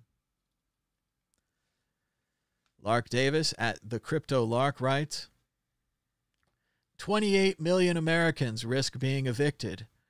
For context, that's 3 times more than during the Great Recession. But hey, stock markets are soaring. Yeah, boy. Meanwhile, elites get trillions in free money. It's socialism for the rich and capitalism for the poor. It does seem that way. Doesn't seem very fair at all. Again, Trump said more insane things in a speech in an interview with CBS News. He said, asked about coronavirus testing delays, Trump claims, I could say testing is working too much because it's discovering so many cases. He continued on saying that if you cut testing by 50%, you'd have half as many cases. If you cut it again, you'd have 25% as many cases, a fourth as much. Doesn't make any sense. It's more about the knowledge. You would know about less cases, but the cases would still exist. So the sick people would still be out there spreading the disease. We would just have less knowledge about it. If we stopped testing for breast cancer, we would find less breast cancer, but breast cancer would still exist. It's a logical problem, and he keeps repeating it. So surely someone must have taken him aside by now and said, actually, the virus exists separate from the testing. The testing doesn't cause the virus, right? But this is still where we are. This keeps getting repeated, despite it being completely insane. As Judd Apatow, director, writer, comedian, movie maker, says, how come every single Democratic senator and congressperson isn't out in the street saying he should be removed from office? Where's the energy, the fury? Save people. He's murdering people with his madness and corruption. And again, there are, as we speak right now, about 100 days away from the election, about 190 days away from the inauguration. There's still options, right? There's still a chance. There's other levers you could pull.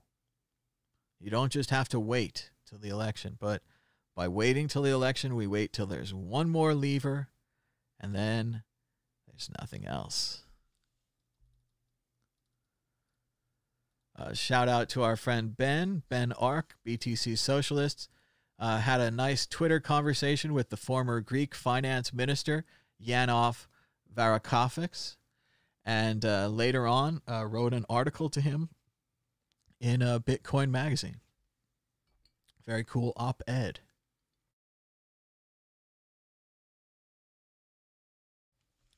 And Ben had said on Twitter that he thought that Mr. Yanis had a good opinion about Bitcoin in his book and quoted him. Then Yanis disagreed, saying he wasn't crazy about Bitcoin.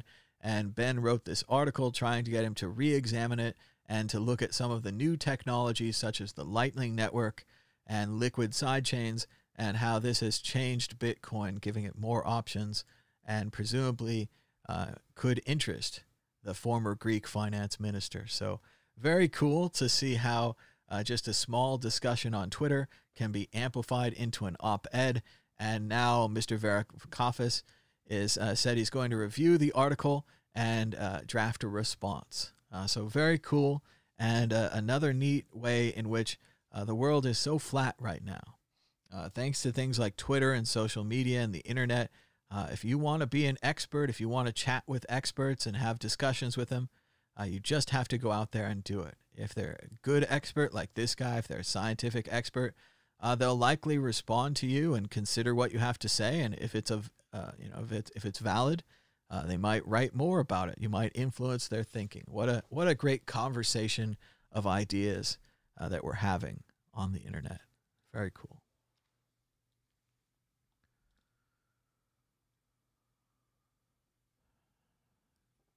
Governor Stitt from Oklahoma City, who tested positive for the coronavirus after attending Trump's Tulsa rally, is the same governor in March who posted a picture of himself in a restaurant and encouraged others to do the same, writing at the time, "It's packed tonight." So yes, all of these bizarre anti-scientific pro-virus statements and actions taken by some of the leaders of this country, particularly one party, will never be forgotten. Like, they're never going to say, oh, it was a tough time. Oh, you didn't know anything. No, they're going to say, no, we know exactly what you knew. We know what you were briefed on. We know the information you have. And then this is what you said and did, completely in disagreement with the information you're given. It's amazing. They recently switched the data collection. It used to go through the Center for Disease Control, and it was given to the public because it's our data. Now they're going to give it directly to the Trump administration, to the Health and Human Services Department. They've already cut off the CDC and the CDC websites that were informing the public about this. So again, when numbers are bad, you just hide the numbers, right? You don't try to improve them. You don't worry about the actual damage to human beings. You just hide the numbers. So as you can see here, as Scott Dworkin writes, Trump is covering up the number of Americans infected and dead from coronavirus by having the data rerouted to his administration instead of the CDC. This is Trump's biggest scam ever. It is criminal. And PayPal seems to be serious about cryptocurrency this time. They say they're developing cryptocurrency capabilities in a letter to the European Commission. So it is getting serious. PayPal may offer crypto soon. Trump has brought up new objections to a subpoena seeking his tax returns, as Jill Wine-Banks, former Watergate prosecutor, writes, "This can only mean he has something really awful to hide." And again, a preview of the future. What's in the tax returns? Well, the president pretty much went bankrupt in the 90s and needed large loans to bail out his horrible investments in Atlantic City, where he bought 1, 2, then 3 casinos, all of which competed against each other. Each time he bought a casino, his business got worse. It's really unbelievable. But yes, what's he hiding in the tax returns? After his business got worse and all of his casinos went out of business, he needed large loans to stay in business. Where did these loans come from? Who gave him the loans? The tax return documents will show this, and they'll likely show that the loans came from Russia. That's why he's never going to release them. But somehow we might see him anyway. This is happening in the 21st century completely unchecked. Defund China. Someone used a drone footage of CCP authorities loading Uyghurs onto trains, presumably to transport them to re-education camps. This is the Holocaust happening in real time in China. The Uyghur Muslim minority, they've been taken to camps, they've been re-educated, and look at this, they're even masked here. They're masked and chained. And some of them are being sterilized so that they can't have babies, so that there won't be any more Uyghur Muslims. The president was told about this during a meeting with Xi, and he said that it's fine. He said there's nothing we need to do about this. This isn't a complete human rights disaster and a catastrophe. Human beings loaded onto trains to be quote-unquote re-educated and in some cases sterilized. So there's more horrible news all over the place. In Berkeley, California, they just became the first city to replace the United States, to replace police enforcement of traffic violations with unarmed city employees. This is incredible because it does separate the police from the traffic. There's no reason for them to search your car if they pull you over to give you a speeding ticket. They should write you a speeding ticket and let you go. This ends a lot of the confrontations that people have with police, and it shows how different departments for different jobs. Oh, you have a mental health problem? We're going to send mental health workers. Oh, you're having a domestic dispute? We're going to send counselors. You know, we're not going to just send men with guns to every situation because it's really obvious. What do? Oh, you have a mental health problem? Men with guns will show up and murder the person who has a mental health problem. Oh, as a, domestic dispute, men with guns and clubs will show up and, hurt the people or murder them. I mean, we have to separate that. Oh, you have a bank robbery. Send the men with guns. Thank you. Oh, you're being held up at the convenience store. Send the men with guns, right?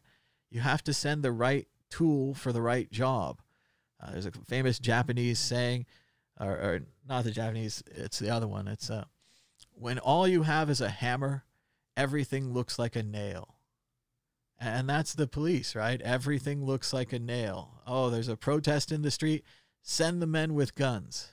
We could send the protest monitors, the people who, have radios and walkie-talkies, maybe clubs if you want to go the British system. And they talk to each other and they monitor the protests and they help people. And that would be better than just every time we have a problem, we use the hammer.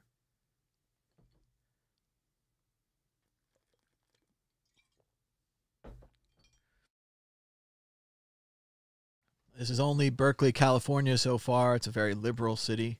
But if it's successful, this program could be spread to other places. So let's keep an eye on that. Caitlin Collins, CNN, has a great quote by Dr. Fauci. He says, "I can't explain Peter Navarro. He's in a world by himself, so I don't even want to go there." And remember, Navarro was a radical economic advisor for Trump.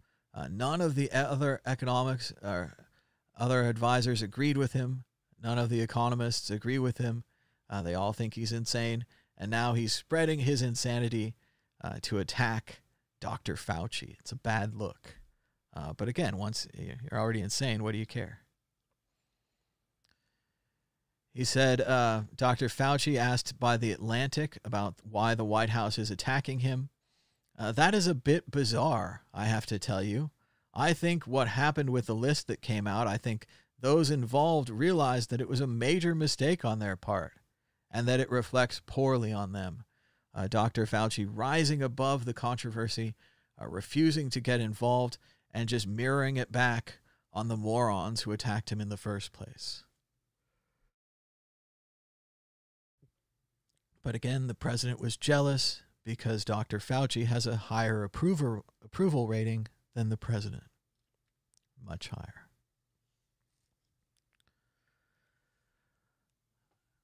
Nevada now has more than 1,000 COVID-19 patients in the hospital. So again, it happens in the same way every time. First you have cases, then you have hospitalization, then you have deaths.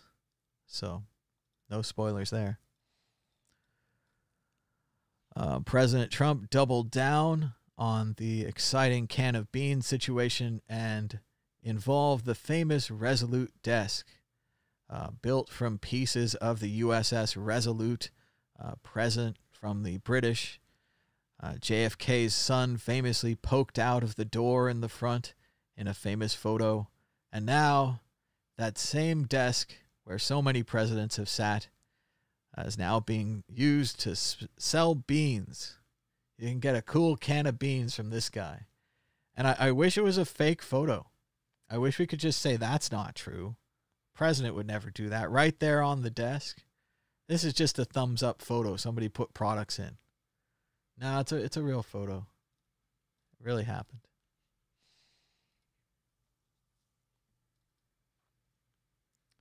As Aaron Rupar says, this deleted scene from Idiocracy stinks.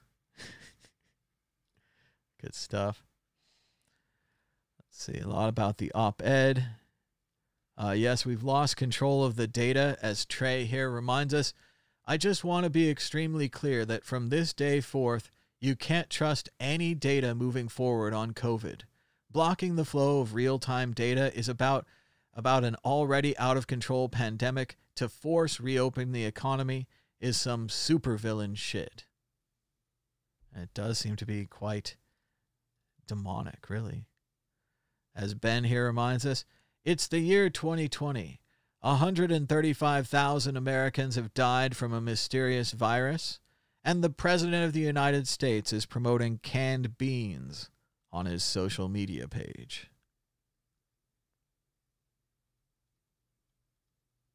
It's hard to believe. It's hard to believe. They're saying that the Vegas recovery could take years. Remember when they thought it would just be over in 3 months? They're like, just reopen. Who cares? Reopen. But yes, Vegas is no longer a gambling mecca. It's a world-class tourist destination, so this affects all kinds of other groups of people, people that like concerts, people that like nightclubs, all that kind of thing. They're all not coming. They're not going to come. No one's going to a concert at least till 2021. And it's been clear since the beginning. But they're saying now that a White House source on the Navarro attack on Fauci says not only was he authorized by Trump, he was encouraged. So they're attacking the very doctors that are trying to keep you safe. And they're hiding the information and the data that would give you knowledge about what's going on. So it's going to get dark, like the Dark Ages dark, and lots of people are going to die, and we're not even going to know about it. So we're like those monkeys in the famous thing, see no evil, hear no evil, speak no evil. So just close your eyes and it'll go away.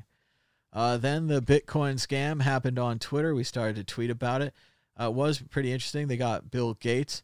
One of the first accounts actually taken down was a popular Bitcoin trader, Angelo BTC. I saw this over on the Crypto Cobain account, and it was interesting. They've got a great graphic. I don't know if we'll get to it today, showing the spread of these tweets, and it started out in Bitcoin.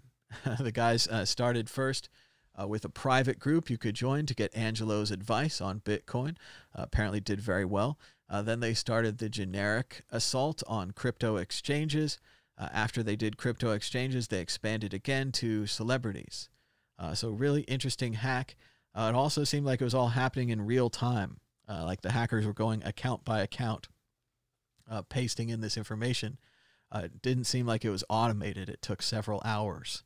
Amazing that Twitter wasn't able to shut it down faster, or that they allowed it to go that long.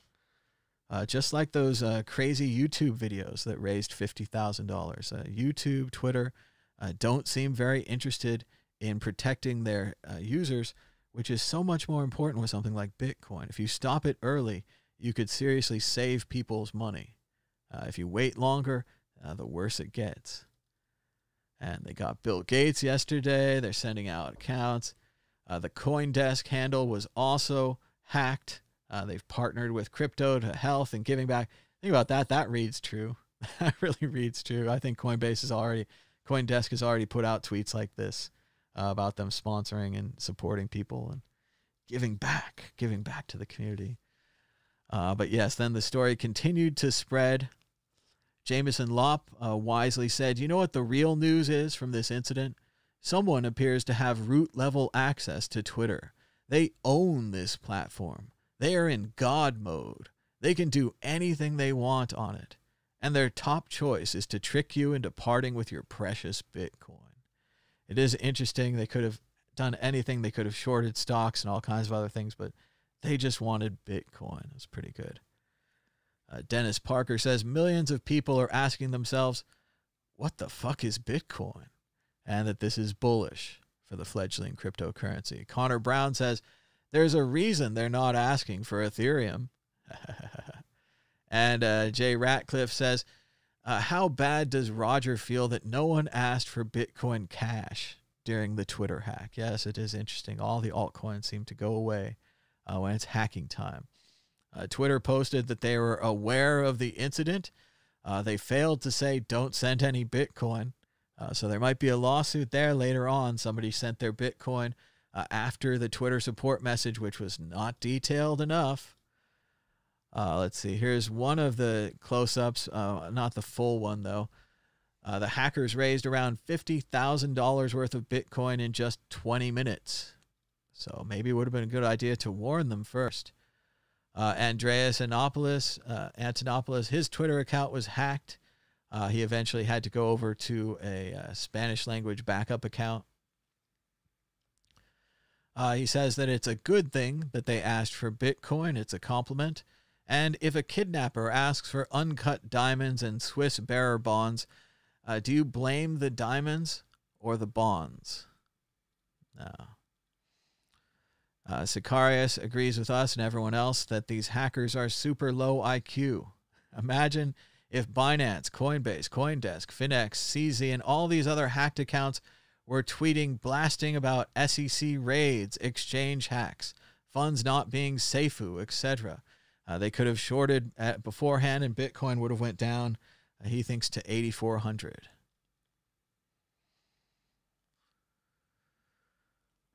And here's a story from Hannah Leibowitz.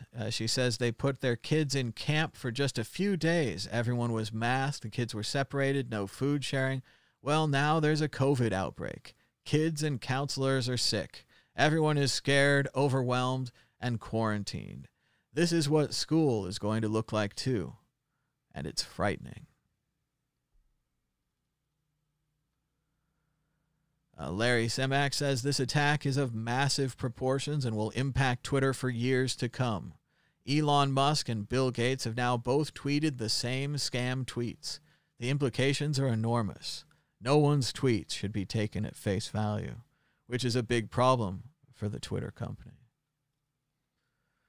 The White House is continuing to punish people who testify against it like a mafia don. The National Security Council sent a list of allegations about Lieutenant Colonel Vindman to the Pentagon after he testified in the impeachment proceedings against Trump. The Pentagon received the document just as Lieutenant Colonel Vindman was on track to be promoted. They continue to work against these people. Of course, Lieutenant Colonel Vindman, sadly, in his speech before Congress, said to his father, who had brought him and his brother over from Ukraine to have a better life in America, he said, "In America, you won't be hurt for telling the truth." He said that he'll be okay. And we're starting to see that his optimism in America might have been misplaced. At an interesting time on Twitter, it was the silence of the verified users. Twitter shut down verified user accounts to stop the scam messages from spreading. Facebook, who's had similar problems and similar attacks, never did anything like this. Really enjoying Trump's book. It's unlike any of the other Trump books. Reads more like an early Frankenstein prequel. How the Monster Was Created in Childhood.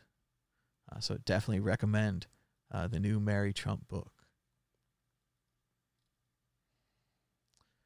Here's a joke from Adam Back. He says, the hackers got Peter Schiff too. Someone with a blue check mark asked him to post. And here's the quote. Peter Schiff says he's feeling generous and he'll double any gold bullion sent to Schiff Gold in the next hour. Carefully package your gold and buy the appropriate amount of insurance. And here's where you can ship your gold to. So funny to see Peter Schiff, anti-Bitcoiner, trolled there by Adam Back, a legendary Bitcoiner. Militarized federal agents from a patchwork of outside agencies have begun policing Portland in rented minivans without the explicit approval of the mayor, state, or local municipalities. This is what this looks like in practice. These random army-looking men show up to arrest this well-dressed protester. The protester is surrendering, but who are they surrendering to? Random military men on the streets of Portland, Oregon. Things are not safe, and it's getting worse. Shout out to Giannis Varoufakis. He said he received the open letter from Ben, and he'll reply in due course. He's very busy with other papers and so on and so forth, but respect to him for talking to the internet and having this discussion with us. I hope that his opinion on Bitcoin's gotten better, but generally I'm just glad that he's talking, that he's having a discussion and we're going back and forth. And if he brings up good points on how Bitcoin could be improved, I hope we'll listen to them and improve Bitcoin. It's great to have this conversation. It's really neat. Lots more people talking about the Twitter incident. Jack says it was a tough day for them at Twitter. They feel terrible that this has happened. They're diagnosing and will share everything they have when they have a more complete understanding of exactly what happened. And he sends love to his teammates working hard to make this right. Good job, Jack. California shatters coronavirus record with 11,000 new corona cases in one day. So yes, let's reopen the schools. Get those schools open immediately. Get back into the water. There's no shark in the water. And I got a personal story here. I've joined the VR revolution. Give me a little chance to figure it out before we start going to VR chats and maybe having some VR chats of our own right here on the World Crypto Network. Maybe we'll get Ben to join us in VR. That sounds fun. But I went ahead and purchased the Oculus Quest. They're a bit hard to find right now. They're sold out on Amazon and other places. I found this one over at Newegg, the computer company. It's funny, I think they shipped me parts 20 years ago or something. And they kept my account open. It was still there.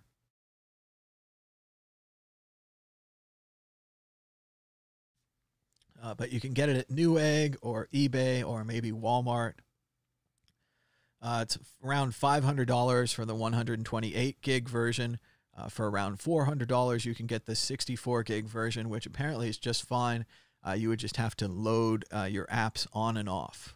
So if it's hard for you to download things, maybe easier to get the big version, or if you just don't like loading things off and on, you think you're going to have a lot of software, you might just want to buy the big one. But that's the only difference. This is the new one that doesn't need a computer. There's two versions. There's the Oculus Go, which is around $200 to $300. It's kind of the entry-level VR to get people excited about this. This is kind of the second entry-level VR. It's still certainly not as good as a Vive or a real Oculus, but those have to be plugged into a big gaming computer, and they also have to have little stands around the room with the sensors on them. This works like magic, right? I don't know how it works, but you just plug it in and it works. It has a little processor in the headset that handles things, and somehow it can track the controllers without the need for those sensors.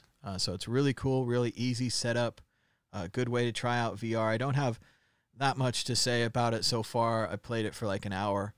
I only have a couple of games so far. I haven't bought all the games yet, but I got this cool one called Wander. It was on sale yesterday for like $7 instead of $10. And it's kind of like a Google Earth or a Google Street View simulator. And I was able to travel all around the world, which is something we can't do right now, and take a look at some tourist sites. It's pretty cool. At first, I went to ones I'd been to, and it was cool because it was kind of like, whoa, that's the place I went. You know, this is true. I figured it. Confirmed. Street View's real. Then I went to the Great Pyramids, and whoa, it was really cool. And yeah, the same game with Street View. You can definitely do that now. You don't need VR. But it was kind of cool to be in the Street View where you look around and there's a pyramid behind you, and you look over there and a guy's selling trinkets, and I wanted to buy those trinkets so bad. And there's a camel. There was like 2 or 3 camels near the shot. So it's really cool stuff, and I'm excited about the future of VR. I think it's finally got affordable, and it's got reasonable, and more importantly, If you're stuck inside and if you're planning to stay inside, and you've already sorted everything and you've already done all your like at-home tasks that you never thought you'd do, maybe it's a great time to get into VR. We're stuck at home now, so I'm supporting this idea. And hey, if you guys are into it, check it out. Get the VR rig. Hopefully, we'll be doing those VR chats soon when I figure them out. Give me a week or two to figure this thing out. But and you guys can join that. They also say you can join the VR chats with just a computer, so you don't need to do that. But I always thought it was kind of elitist, kind of classist.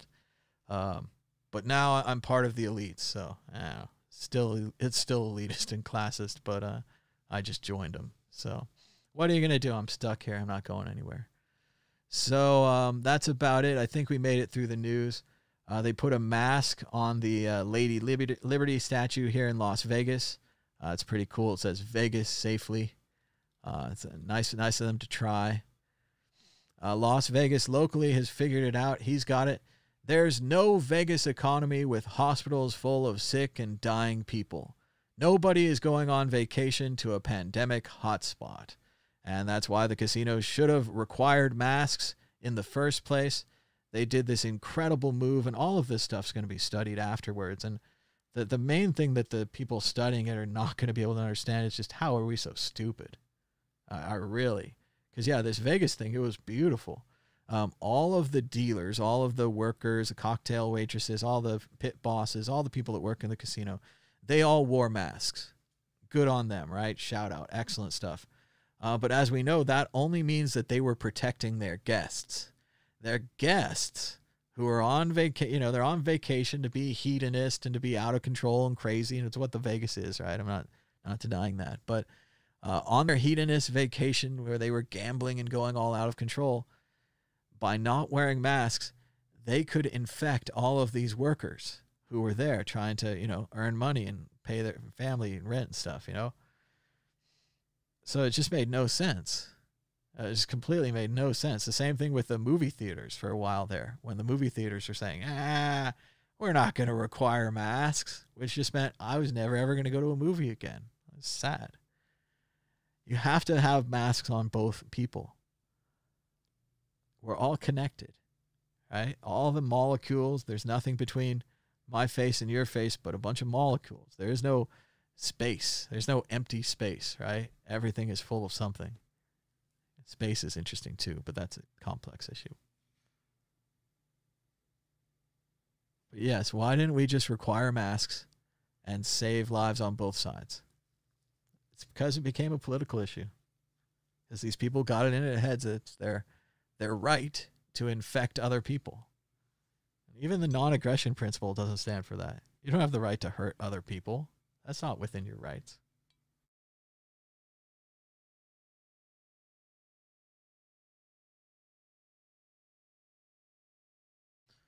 But yep, that's what they chose, and that's where we are. And we're still in the middle of this, and it seems like it's never ending. You might be going a little crazy, you might want to go outside. It's not worth it. You just feel sick all the time. You get super paranoid about being sick all the time. You worry about when they're going to come and stick one of those things in your nose or a tube down your neck. At worst case scenario. You hear the stories about the people losing their sense of smell and taste, and that person stomping on their lungs, not being able to breathe, not being able to go upstairs.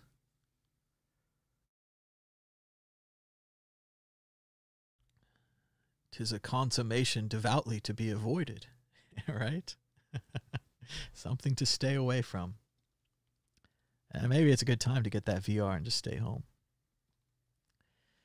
Then the governor of Georgia banned cities from mandating masks, which is, again, just to bring back the Jaws metaphor. He said that every city can no longer close the beaches. You can't close the beaches anymore. You have to send the people out there to die. And maybe we'll find out later what kind of dirt they had on Governor Kemp that he would make this decision. I'm assuming the best out of him. I'm assuming that he was blackmailed. I'm assuming that this terrible decision was influenced from the outside. Maybe he was just paid. Maybe he wasn't blackmailed. There's different sides there. There's force, there's not force. Or maybe he's just completely ignorant. I don't know. But it's stunning, and it's very sad for the people of Georgia. This guy was the Secretary of State. He stole the election. And normally that means he gets to, pass some laws, steal some money, stuff like that. But in this case, he's actually going to be killing people with his bad decisions. He's going to be going after Mao. We're going to have to do percentages because the Chinese population loss was so great. But we will be able to compare the percentages of what percentage of his people that Mao killed versus what percentage of his own people did Governor Brian Kemp kill, as compared to what percentage of his own people did President Donald Trump kill. So obviously, numbers-wise, you're not going to beat Mao. But percentage-wise, they got a chance. So we'll have to see how that goes. We talked about this. I read some of these tweets already earlier in the show. Shout out to Casey Neistat, not a political guy, classic YouTuber. He's making YouTube videos since the iMac. Very cool guy. He says, I don't understand. And that's a great statement. So true.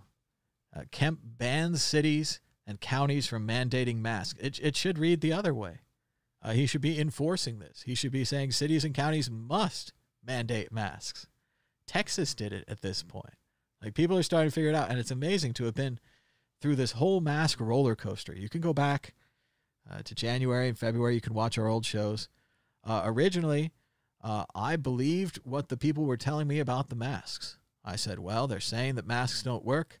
I don't know anything about this virus. I'm hitting the ground running. I'm going to learn everything I can about the virus. But in the beginning, we just didn't know that much. And I talked to my friend online who's from Hong Kong, and he was promoting masks. He was promoting masks so much that he opened his own website called wearafuckingmask.com, right? And it's still up. It's still there. It's great stuff. And I asked him, I'm like, hey, man, I don't get this. I'm new to studying, these viruses and these diseases and things. What's the deal with the masks? And he said basically that in Asia, they'd had so many of these, like the SARS outbreak and the bird flu and the H1N1 and all of these, the swine flu, all of these things just keep happening because there's so many people packed in over there. It's a very tight society. It's easier for a virus to spread the more people are tightly together.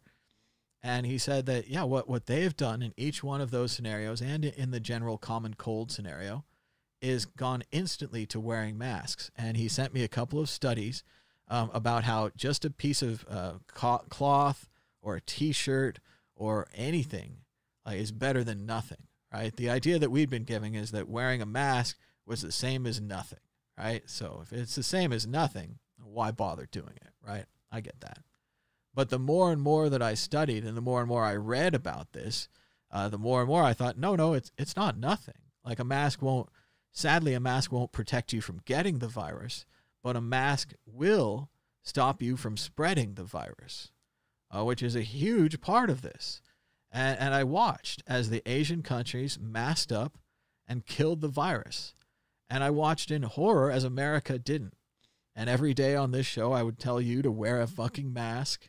Sometimes I didn't say the F word because it's more palatable to people, but you want to have something that shocks you out of this, like, because you should wake up and say, hey, a piece of cloth could protect other people's lives. That seems pretty easy to do.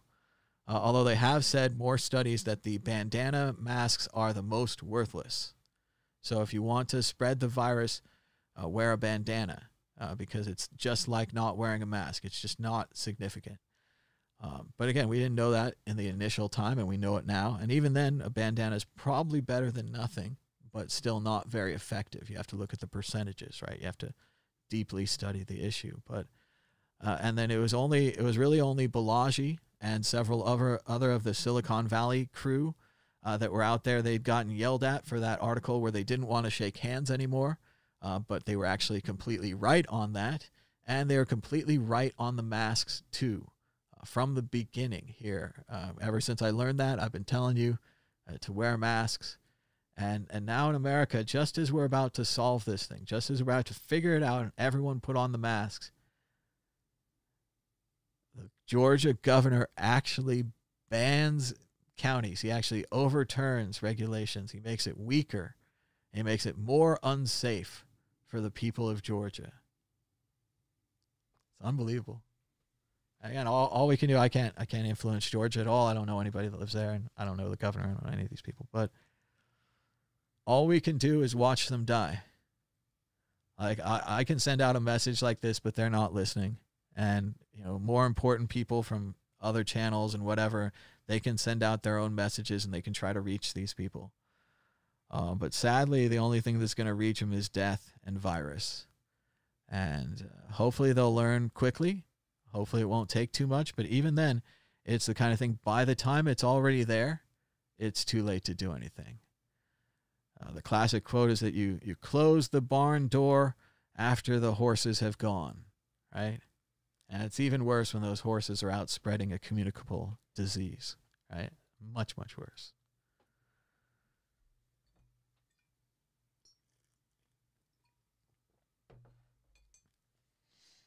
Mayor Van Johnson, mayor of Savannah, Georgia, apparently a beautiful place, fantastic plantations, old houses, good country.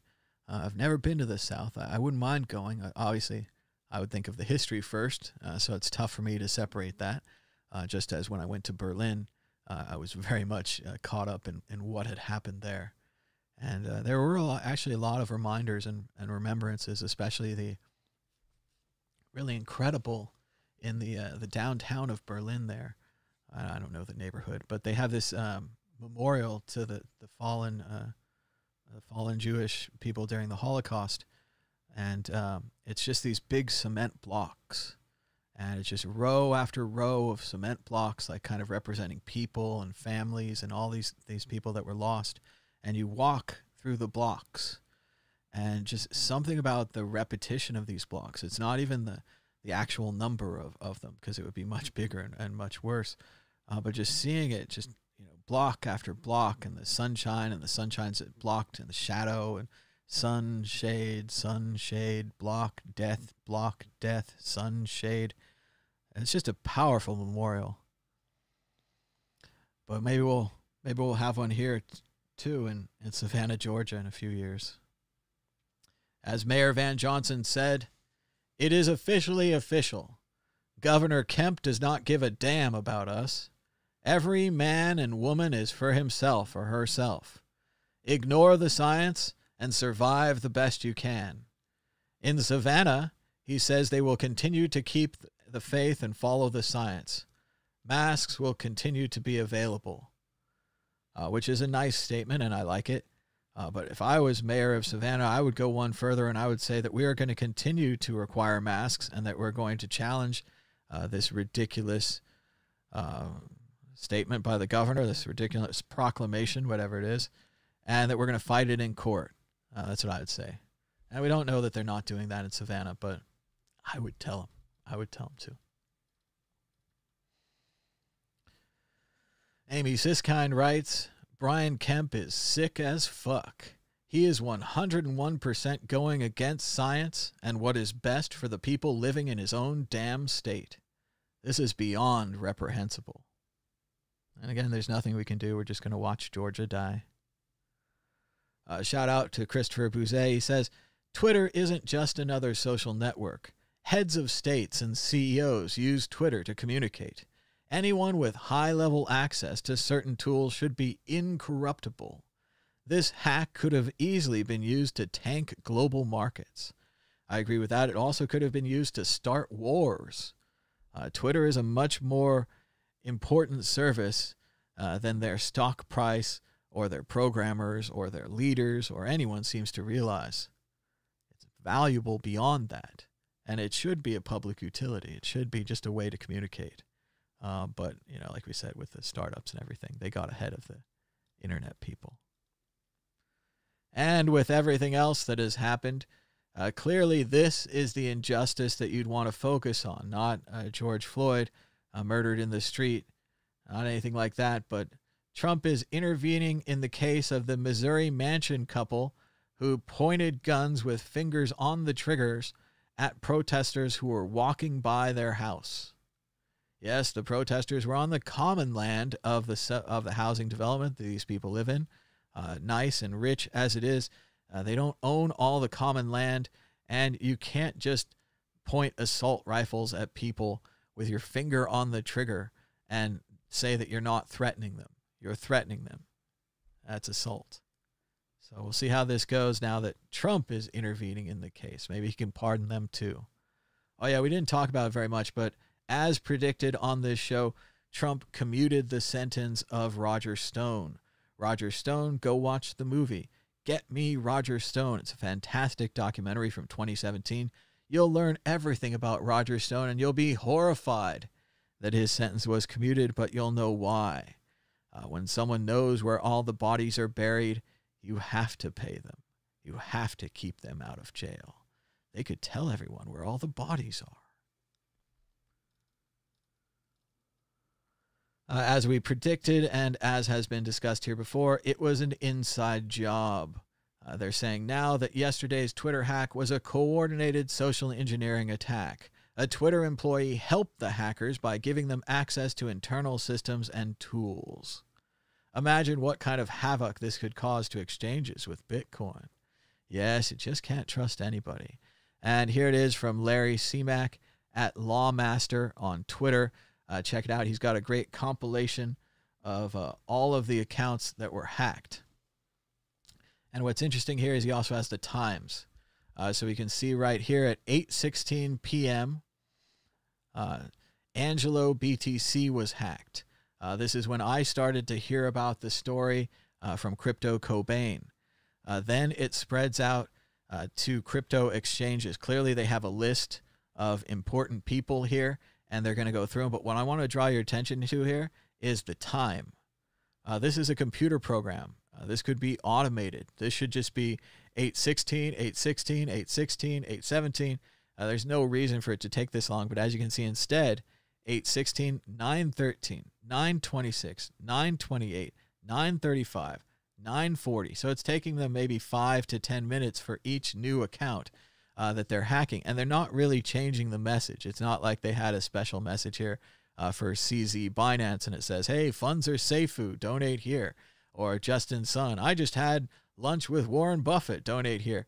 They use the same generic message over and over again, but they actually have to go in and hack the accounts. They didn't have many people working with them. They couldn't automate it. Something like that really made me think that it was an inside job or that they controlled that inside tool. But you can see it rolls out. Binance, CZ from Binance, their CEO, Gemini Trading, Coinbase, KuCoin, CoinDesk, Justin Sun from Tron, the Tron Foundation, Charlie Lee from Litecoin, the Bitcoin account itself, Bitfinex, Ripple. This is where it gets interesting. They exit the crypto exchanges, and a lot of people said, hey, maybe Ripple. Oh, look, yeah, they are taking Ripple. Ripple might have put this up on their own. We're giving 2,000 Ripple back to other addresses. Every other one is the Bitcoin address, but the Ripple one. A lot of people were saying this early on. They're saying, yeah, you should just put up that you're hacked. I was definitely thinking about it. It would have been kind of fun to get your name included in this list with Bill Gates and Elon Musk and Jeff Bezos and Warren Buffett. But yeah, you can see then they go kind of general hacking technology people, Elon Musk, Bill Gates, Uber, Apple, Kanye West. They break into celebrities here. Then Bezos, Mike Bloomberg, Elon Musk a second time. He's important. They hacked Joe Biden, presidential nominee candidate. Warren Buffett, a famous investor was hacked. Wiz Khalifa, a musician, rapper. Elon Musk a third time. They must have really believed that Elon would convince people to send him money because he's so crazy he'd likely do this. Then they hacked former President Barack Obama, Mr. Beast, a famous YouTuber. He's a good guy. Floyd Mayweather, the boxer. They go Kanye's account again. And then I don't know this XX extension. And then finally, Kim Kardashian West, at least according to this graphic, was the last person hacked. So an interesting list, an interesting hack. And we're going to learn a lot more about it today because it just happened yesterday. Again, shout out to Larry Seamack at Lawmaster for putting that graphic together. It's good stuff.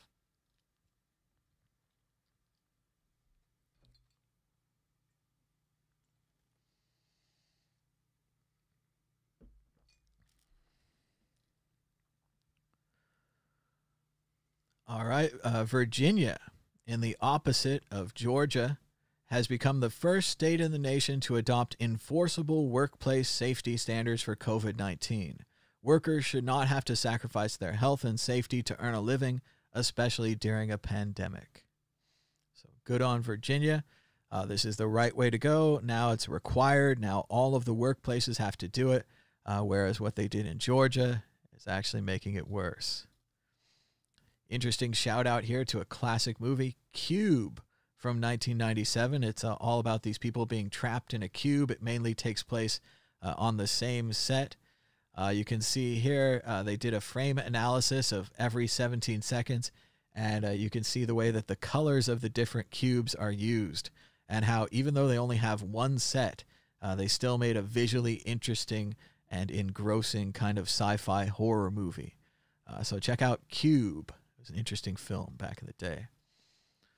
There's another officer in New York City. He's messing with a homeless man, and then he just starts pounding on him. Of course, the police claim that the homeless man threw a punch at him.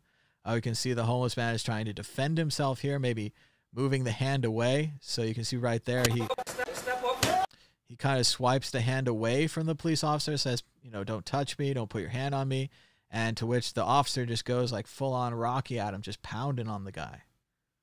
I don't know how this is acceptable. Like it's such a crisis. We have to get him off that train that we have to pound on him. So I don't know why they keep doing this.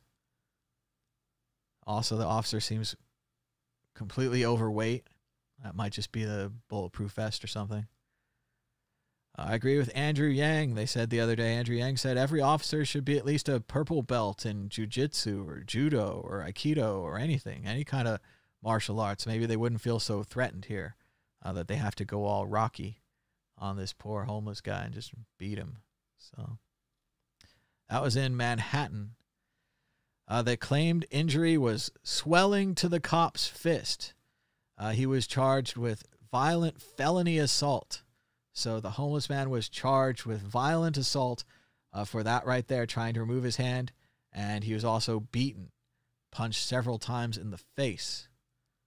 So it just keeps happening. And who is the United States sending their COVID data to instead of the Center for Disease Control? We're sending it to this guy, Caputo. He moved to Russia in 1994 after the fall of the Soviet Union and was an advisor to Boris Yeltsin. He worked for Gazprom Media in 2000, where he worked on improving the image of Vladimir Putin in the U.S. And now we can trust him with the COVID-19 data. That's going to go great. Disturbing memo reveals that Trump's USPS chief has slowed delivery on purpose amid calls to expand voting by mail. Yes, they sent him in to destroy the post office, the service that helps people in rural areas, the places that voted for Trump, the service that is a government service. That's why it serves rural areas. There's no profit out there. And yeah, it's just great. Things are great. This is what political cartoons look like in Canada today. You can see the Canadian beaver here is building a wall to keep the United States out. You can see the red hats, the Confederate flag, and lots of little coronaviruses. That's what we look like to Canada, our neighbor. Used to be our friend. Vitalik finally said something smart on Twitter, just to show if you just keep trying at it, you'll hit it eventually. He says, centralized backdoors are awesome and help keep society safe. Yes, the same argument that people are saying for encryption backdoors is the same as the Twitter backdoor. The Twitter backdoor allowed access to their employee. It was supposed to be all safe. Then their employee went rogue. What if that happened with encryption? Why, you could read everything. You could read everybody's mail and bank statements. Wow, that would be great. Oh, we need backdoors and encryption today. I also agree with Plan B. He says mainstream media coverage of this hack and the privacy breach is Bitcoin scam, Bitcoin scam, Bitcoin scam. But really, it's Twitter that got hacked. Twitter is being scammed. Trump is slowing the testing down, slowing the ballot delivery down, and destroying America any way that he can. It's almost as if he works for another country who's opposed to America and trying to destroy it from the inside. It's okay. In 5 to 10 years, that'll be normalized information, like the fact that the Iraq War was started on false intelligence. Sure, I was there screaming at the TV live when Colin Powell was threatening the United Nations with a vial of water. And I said, that's a prop. You don't need that. And if these mobile weapon laboratories are on trains, why don't we just follow the train tracks, right? We don't need to invade a country to follow train tracks. We can do that from space. Didn't make any sense at the time, and neither does this. But it's okay. We can wait, and in 5 to 10 years, you can read the information about it, and we'll go back and find this, and we'll say, wow, we knew about this then. Why didn't you? Another shout out to Larry, my friend Larry Celebra, who made the website wearafuckingmask.com. You can even see in his little Twitter graphic, it says wear a fucking mask. Apparently, Apple's built-in symbols font, SF Symbols, has 4 built-in Bitcoin symbols. How cool is that? They have Bitcoin Circle filled in, Bitcoin Square, and Bitcoin Square filled in. Very cool right there in the symbols font on Apple. They don't seem to have an Ethereum logo or a Ripple logo. Shout out to Alistair Mill, who remind us of Nick Skabo's classic statement, trusted third parties are security holes. I think a lot of people have said that, though, but we all agree. And CZ says that it was a privilege to be hacked before Elon Musk and Bill Gates. So I don't know about that, but it was a privilege. 4 states are now sharing driver's license information with the U.S. government so that the U.S. government can figure out the U.S. citizenship status of every adult living in this country. That's why we had separations between these systems. The driver's license was intended to give you the permission to drive. It was not intended to determine your citizenship status. And it was also not meant to be shared with the national government. We're seeing this change more and more, especially with the Real ID. The first time that Americans will have the German papers, please, pushed upon them with a national ID card. So yes, it's happening now. And thanks to Iowa, South Carolina, South Dakota, and Nebraska. If you live there, you just had your driver's license and state ID information shared with the government so they could find out if you're a citizen. That's not what you gave that information to the government for, but they don't care. Maryland Governor Larry Hogan describes how Trump was totally useless on the coronavirus threat, forcing him to rely on his Korean immigrant wife to coordinate with the South Korean government to help Maryland fight the virus. He's a GOP governor. He's a right-winger and still couldn't get any help from Trump. Had to use his wife and her knowledge of language and connections to talk to the South Korean government to get help from Maryland. Unbelievable.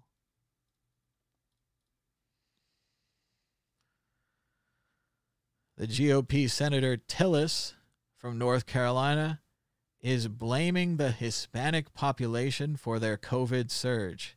He says he's not a scientist and he's not a statistician before becoming a horrible racist and an idiot. North Carolina, your Senator, Tom Tillis, is blaming the other. That's right. It's a classic case that's been done in countries all over the world. You blame the powerless other for your problems. Sure, it's not the problems of the senators or the governors who didn't lock down their state, who didn't require masks. It's the other. The other has damaged us. Yes, the other. I agree with Sasha here. He says the hacker could have started World War III. Instead, he scammed people out of 2.5 Bitcoin. Twitter obviously needs to restrict access to this tool and maybe remove the tool altogether. It's very dangerous. Shout out to our friend Jack Mahler over at Zap. Zap has secretly raised $3.5 million from the unicorn maker behind Robinhood and Stripe to expand Bitcoin payments. Maybe that's why the software works so well. They have money. You can check out Lightning Strike, the new software by Zap. It's called Strike. It's on the Apple App Store. You have to get the test flight software first because it's a beta version. But I was very easily able to buy Lightning directly with Strike and then send it to Fold to purchase a gift card. It was pretty amazing. I sent the leftover Satoshis to the wallet of Satoshi. It's a very cool Lightning wallet you can get on your iPhone, and it's very simple to use. And it's really cool. I don't know anything about payment channels. I never opened a payment channel. I never balanced one. I don't know anything about it. I just used the Lightning Network to pay for things. So it was pretty cool thanks to Zap and Strike.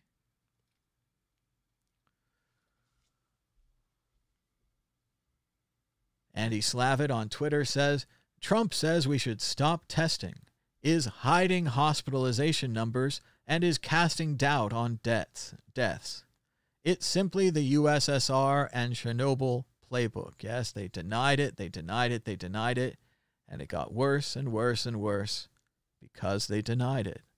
Just like China early on in the virus, trying to hide it from people, hurting the entire world. They should have thought of that song, Lean on Me, and they should have asked the rest of the world to help them when they were in bad times, instead of lying about it and making it worse for everyone. Just like now.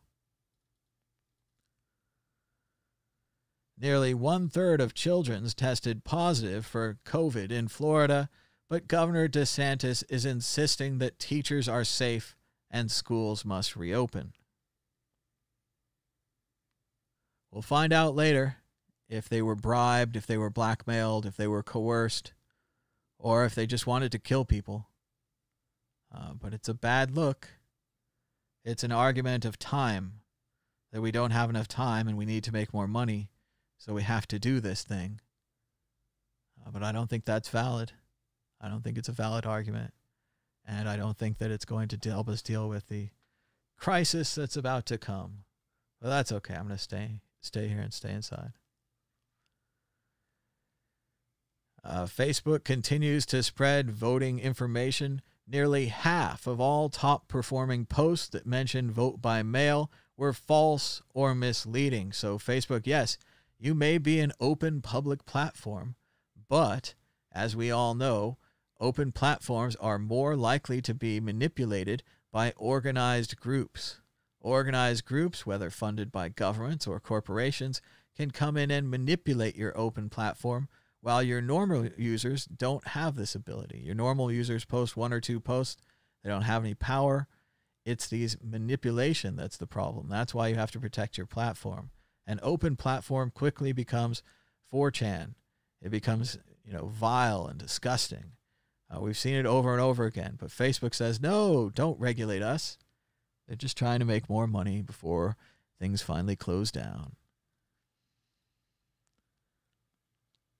Mail deliveries in the United States could be delayed by a day or more under cost cutting being imposed by the new Postmaster General. The plan eliminates overtime for hundreds of thousands of postal workers. It's just dark, man. It's not what the post office is a government service. We've been over this. They're serving rural communities where it's not profitable. So unless you want to cut off the rural communities and not serve them anymore and deny them of the government service of mail, which is actually mentioned in the Constitution, it's just dark, man. Just to ruin the election. Dan Gilmore, legendary journalist, writes, part of a campaign to destroy the postal service so they can privatize the mail. Remember that when you vote, if you still can use the mails to vote by then, that is. Sebastian Bach from the band Skid Row said, if you support Donald Trump, you stand against rock and roll and every musician in America who's ever been put out of work because a reality TV show host doesn't believe in science. A lot of people are shocked by this, expecting him to go the other way, but no. Skid Row is with science. Twitter had another interesting update to their service. Again, they keep fixing the things that we care so much about. They've added this new line here. It says 3,321 retweets and comments. What a goofy line of text. Look how big it is. Look how long this is. Retweets and comments. And what I assume, again, they never give us any information about these updates, but I assume that they've started counting comment retweets, where you retweet something and maybe you say something, which is often something not in support or something in support. So it changes the thing that you're retweeting slightly. But they've included that in here. Now, it would have been a lot easier to just say 3,000 RT/comments or RT&comments, or it's also unclear if it's retweet comments here or if they've included replies in this as well, because they often don't show the reply number now, but just a very strange thing for them to do, and especially in contrast of Instagram and other services where they're thinking about hiding this information because too many people are bandwagoning or too many people are, feeling good because their tweet got 1,000 likes or whatever. And it would be better just to tweet it and let it go. You don't have to know that it got 1,000. Stuff like this. So interesting to see Twitter continuing to update the things that matter. So retweet and comments. What a great giant word that is. And the Lincoln Tunnel in New York City is flooding. So there you go, 2020. There's one more story for you about broken infrastructure in the United States. I want to give a shout out to New Jersey Governor Chris Christie, who famously killed the plan to build new tunnels into New York City from New Jersey because he said they didn't need them. The old tunnel is now leaking water. There's been a lot of discussion. People normally feel paranoid when they go in this tunnel anyway. A lot of people are saying, what would you do if it started leaking water? And a lot of them are like, I would just get out of my car and run. Forget this whole commuting to work thing. And what a disaster for the tunnel if multiple people did that, having to, I don't know what would they do, get a tow truck in there somehow and tow them out of there. But yes, the Lincoln Tunnel in the United States of America in New York City that goes under the water there is leaking. I think that's a good point to end on today. I think we made it through the news. That was pretty much the last thing. I remember, of course, I quoted and linked to the article about Christie killing the ARC tunnel project, which would have been nice to have another tunnel just in case the other one leaks. So, oh yeah, in Bristol, England, yeah, they removed this statue. It had been up for 25 hours. It's of a protester, and they used to have a statue there of a slaver. He enslaved people for money. That statue was there for 125 years. So 125 years for a slaver statue, 25 hours too much for a protester statue. The MGM hack keeps getting worse here in Las Vegas. More than 200 million customers affected. Plus, it sounds like they got more data than they originally said. It just keeps happening. It's verified now that the CDC dashboard is offline. No one's allowed to input data there or see the results of data. So we're now officially flying blind on the coronavirus. The data has disappeared. So now we truly know nothing.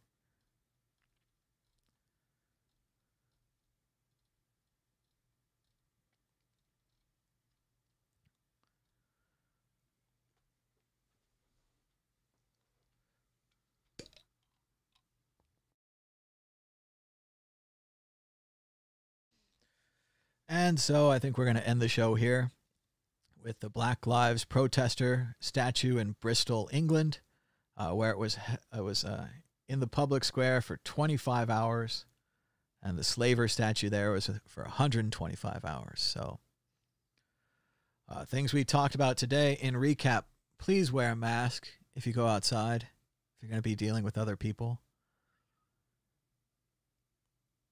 I feel sorry for the people of Georgia. And it's going to be sad to watch them get sick and for some of them to die. And I feel sorry for this whole country right now. We're trapped in a bubble. We can't get out of it. And we're stuck here. So if you're going to stay home like me till we get the vaccine, VR is a good idea. Oculus Quest is pretty cool. Might be able to get by with the 64 gig version if you wanted. Or if that's too much, try the Oculus Go. VR is here. I felt like when I put it on the other day, like I went to another place. When I took it off, I came back home. It was like, where did I go? And I went into VR, or as I'm going to start calling it, the Ver. I went to the Ver. So it's more fun than spelling out letters. But thanks so much for joining us. Give us a thumbs up and a share. If you'd like to support the show, you could donate Bitcoin or Lightning at Tallycoin. You could buy a t-shirt at worldcryptonetwork.store. Or you can just thumbs up the show, give us a good review, retweet it, share it, that kind of thing. That really helps a lot. And we'll try to keep these shows going. It's our goal to do the Bitcoin group again tomorrow, especially with this great Twitter hack. Although there's so many hacks before, and we've talked about all of them, and it's always the same. It's not Bitcoin's fault. It's just Bitcoin adjacent. It's Bitcoin related. So that's coming up tomorrow, maybe around noon Pacific time. It's around 8 p.m. in England, 9 p.m. in Berlin. So check that out and subscribe down below and all that jazz. And until next time, bye-bye.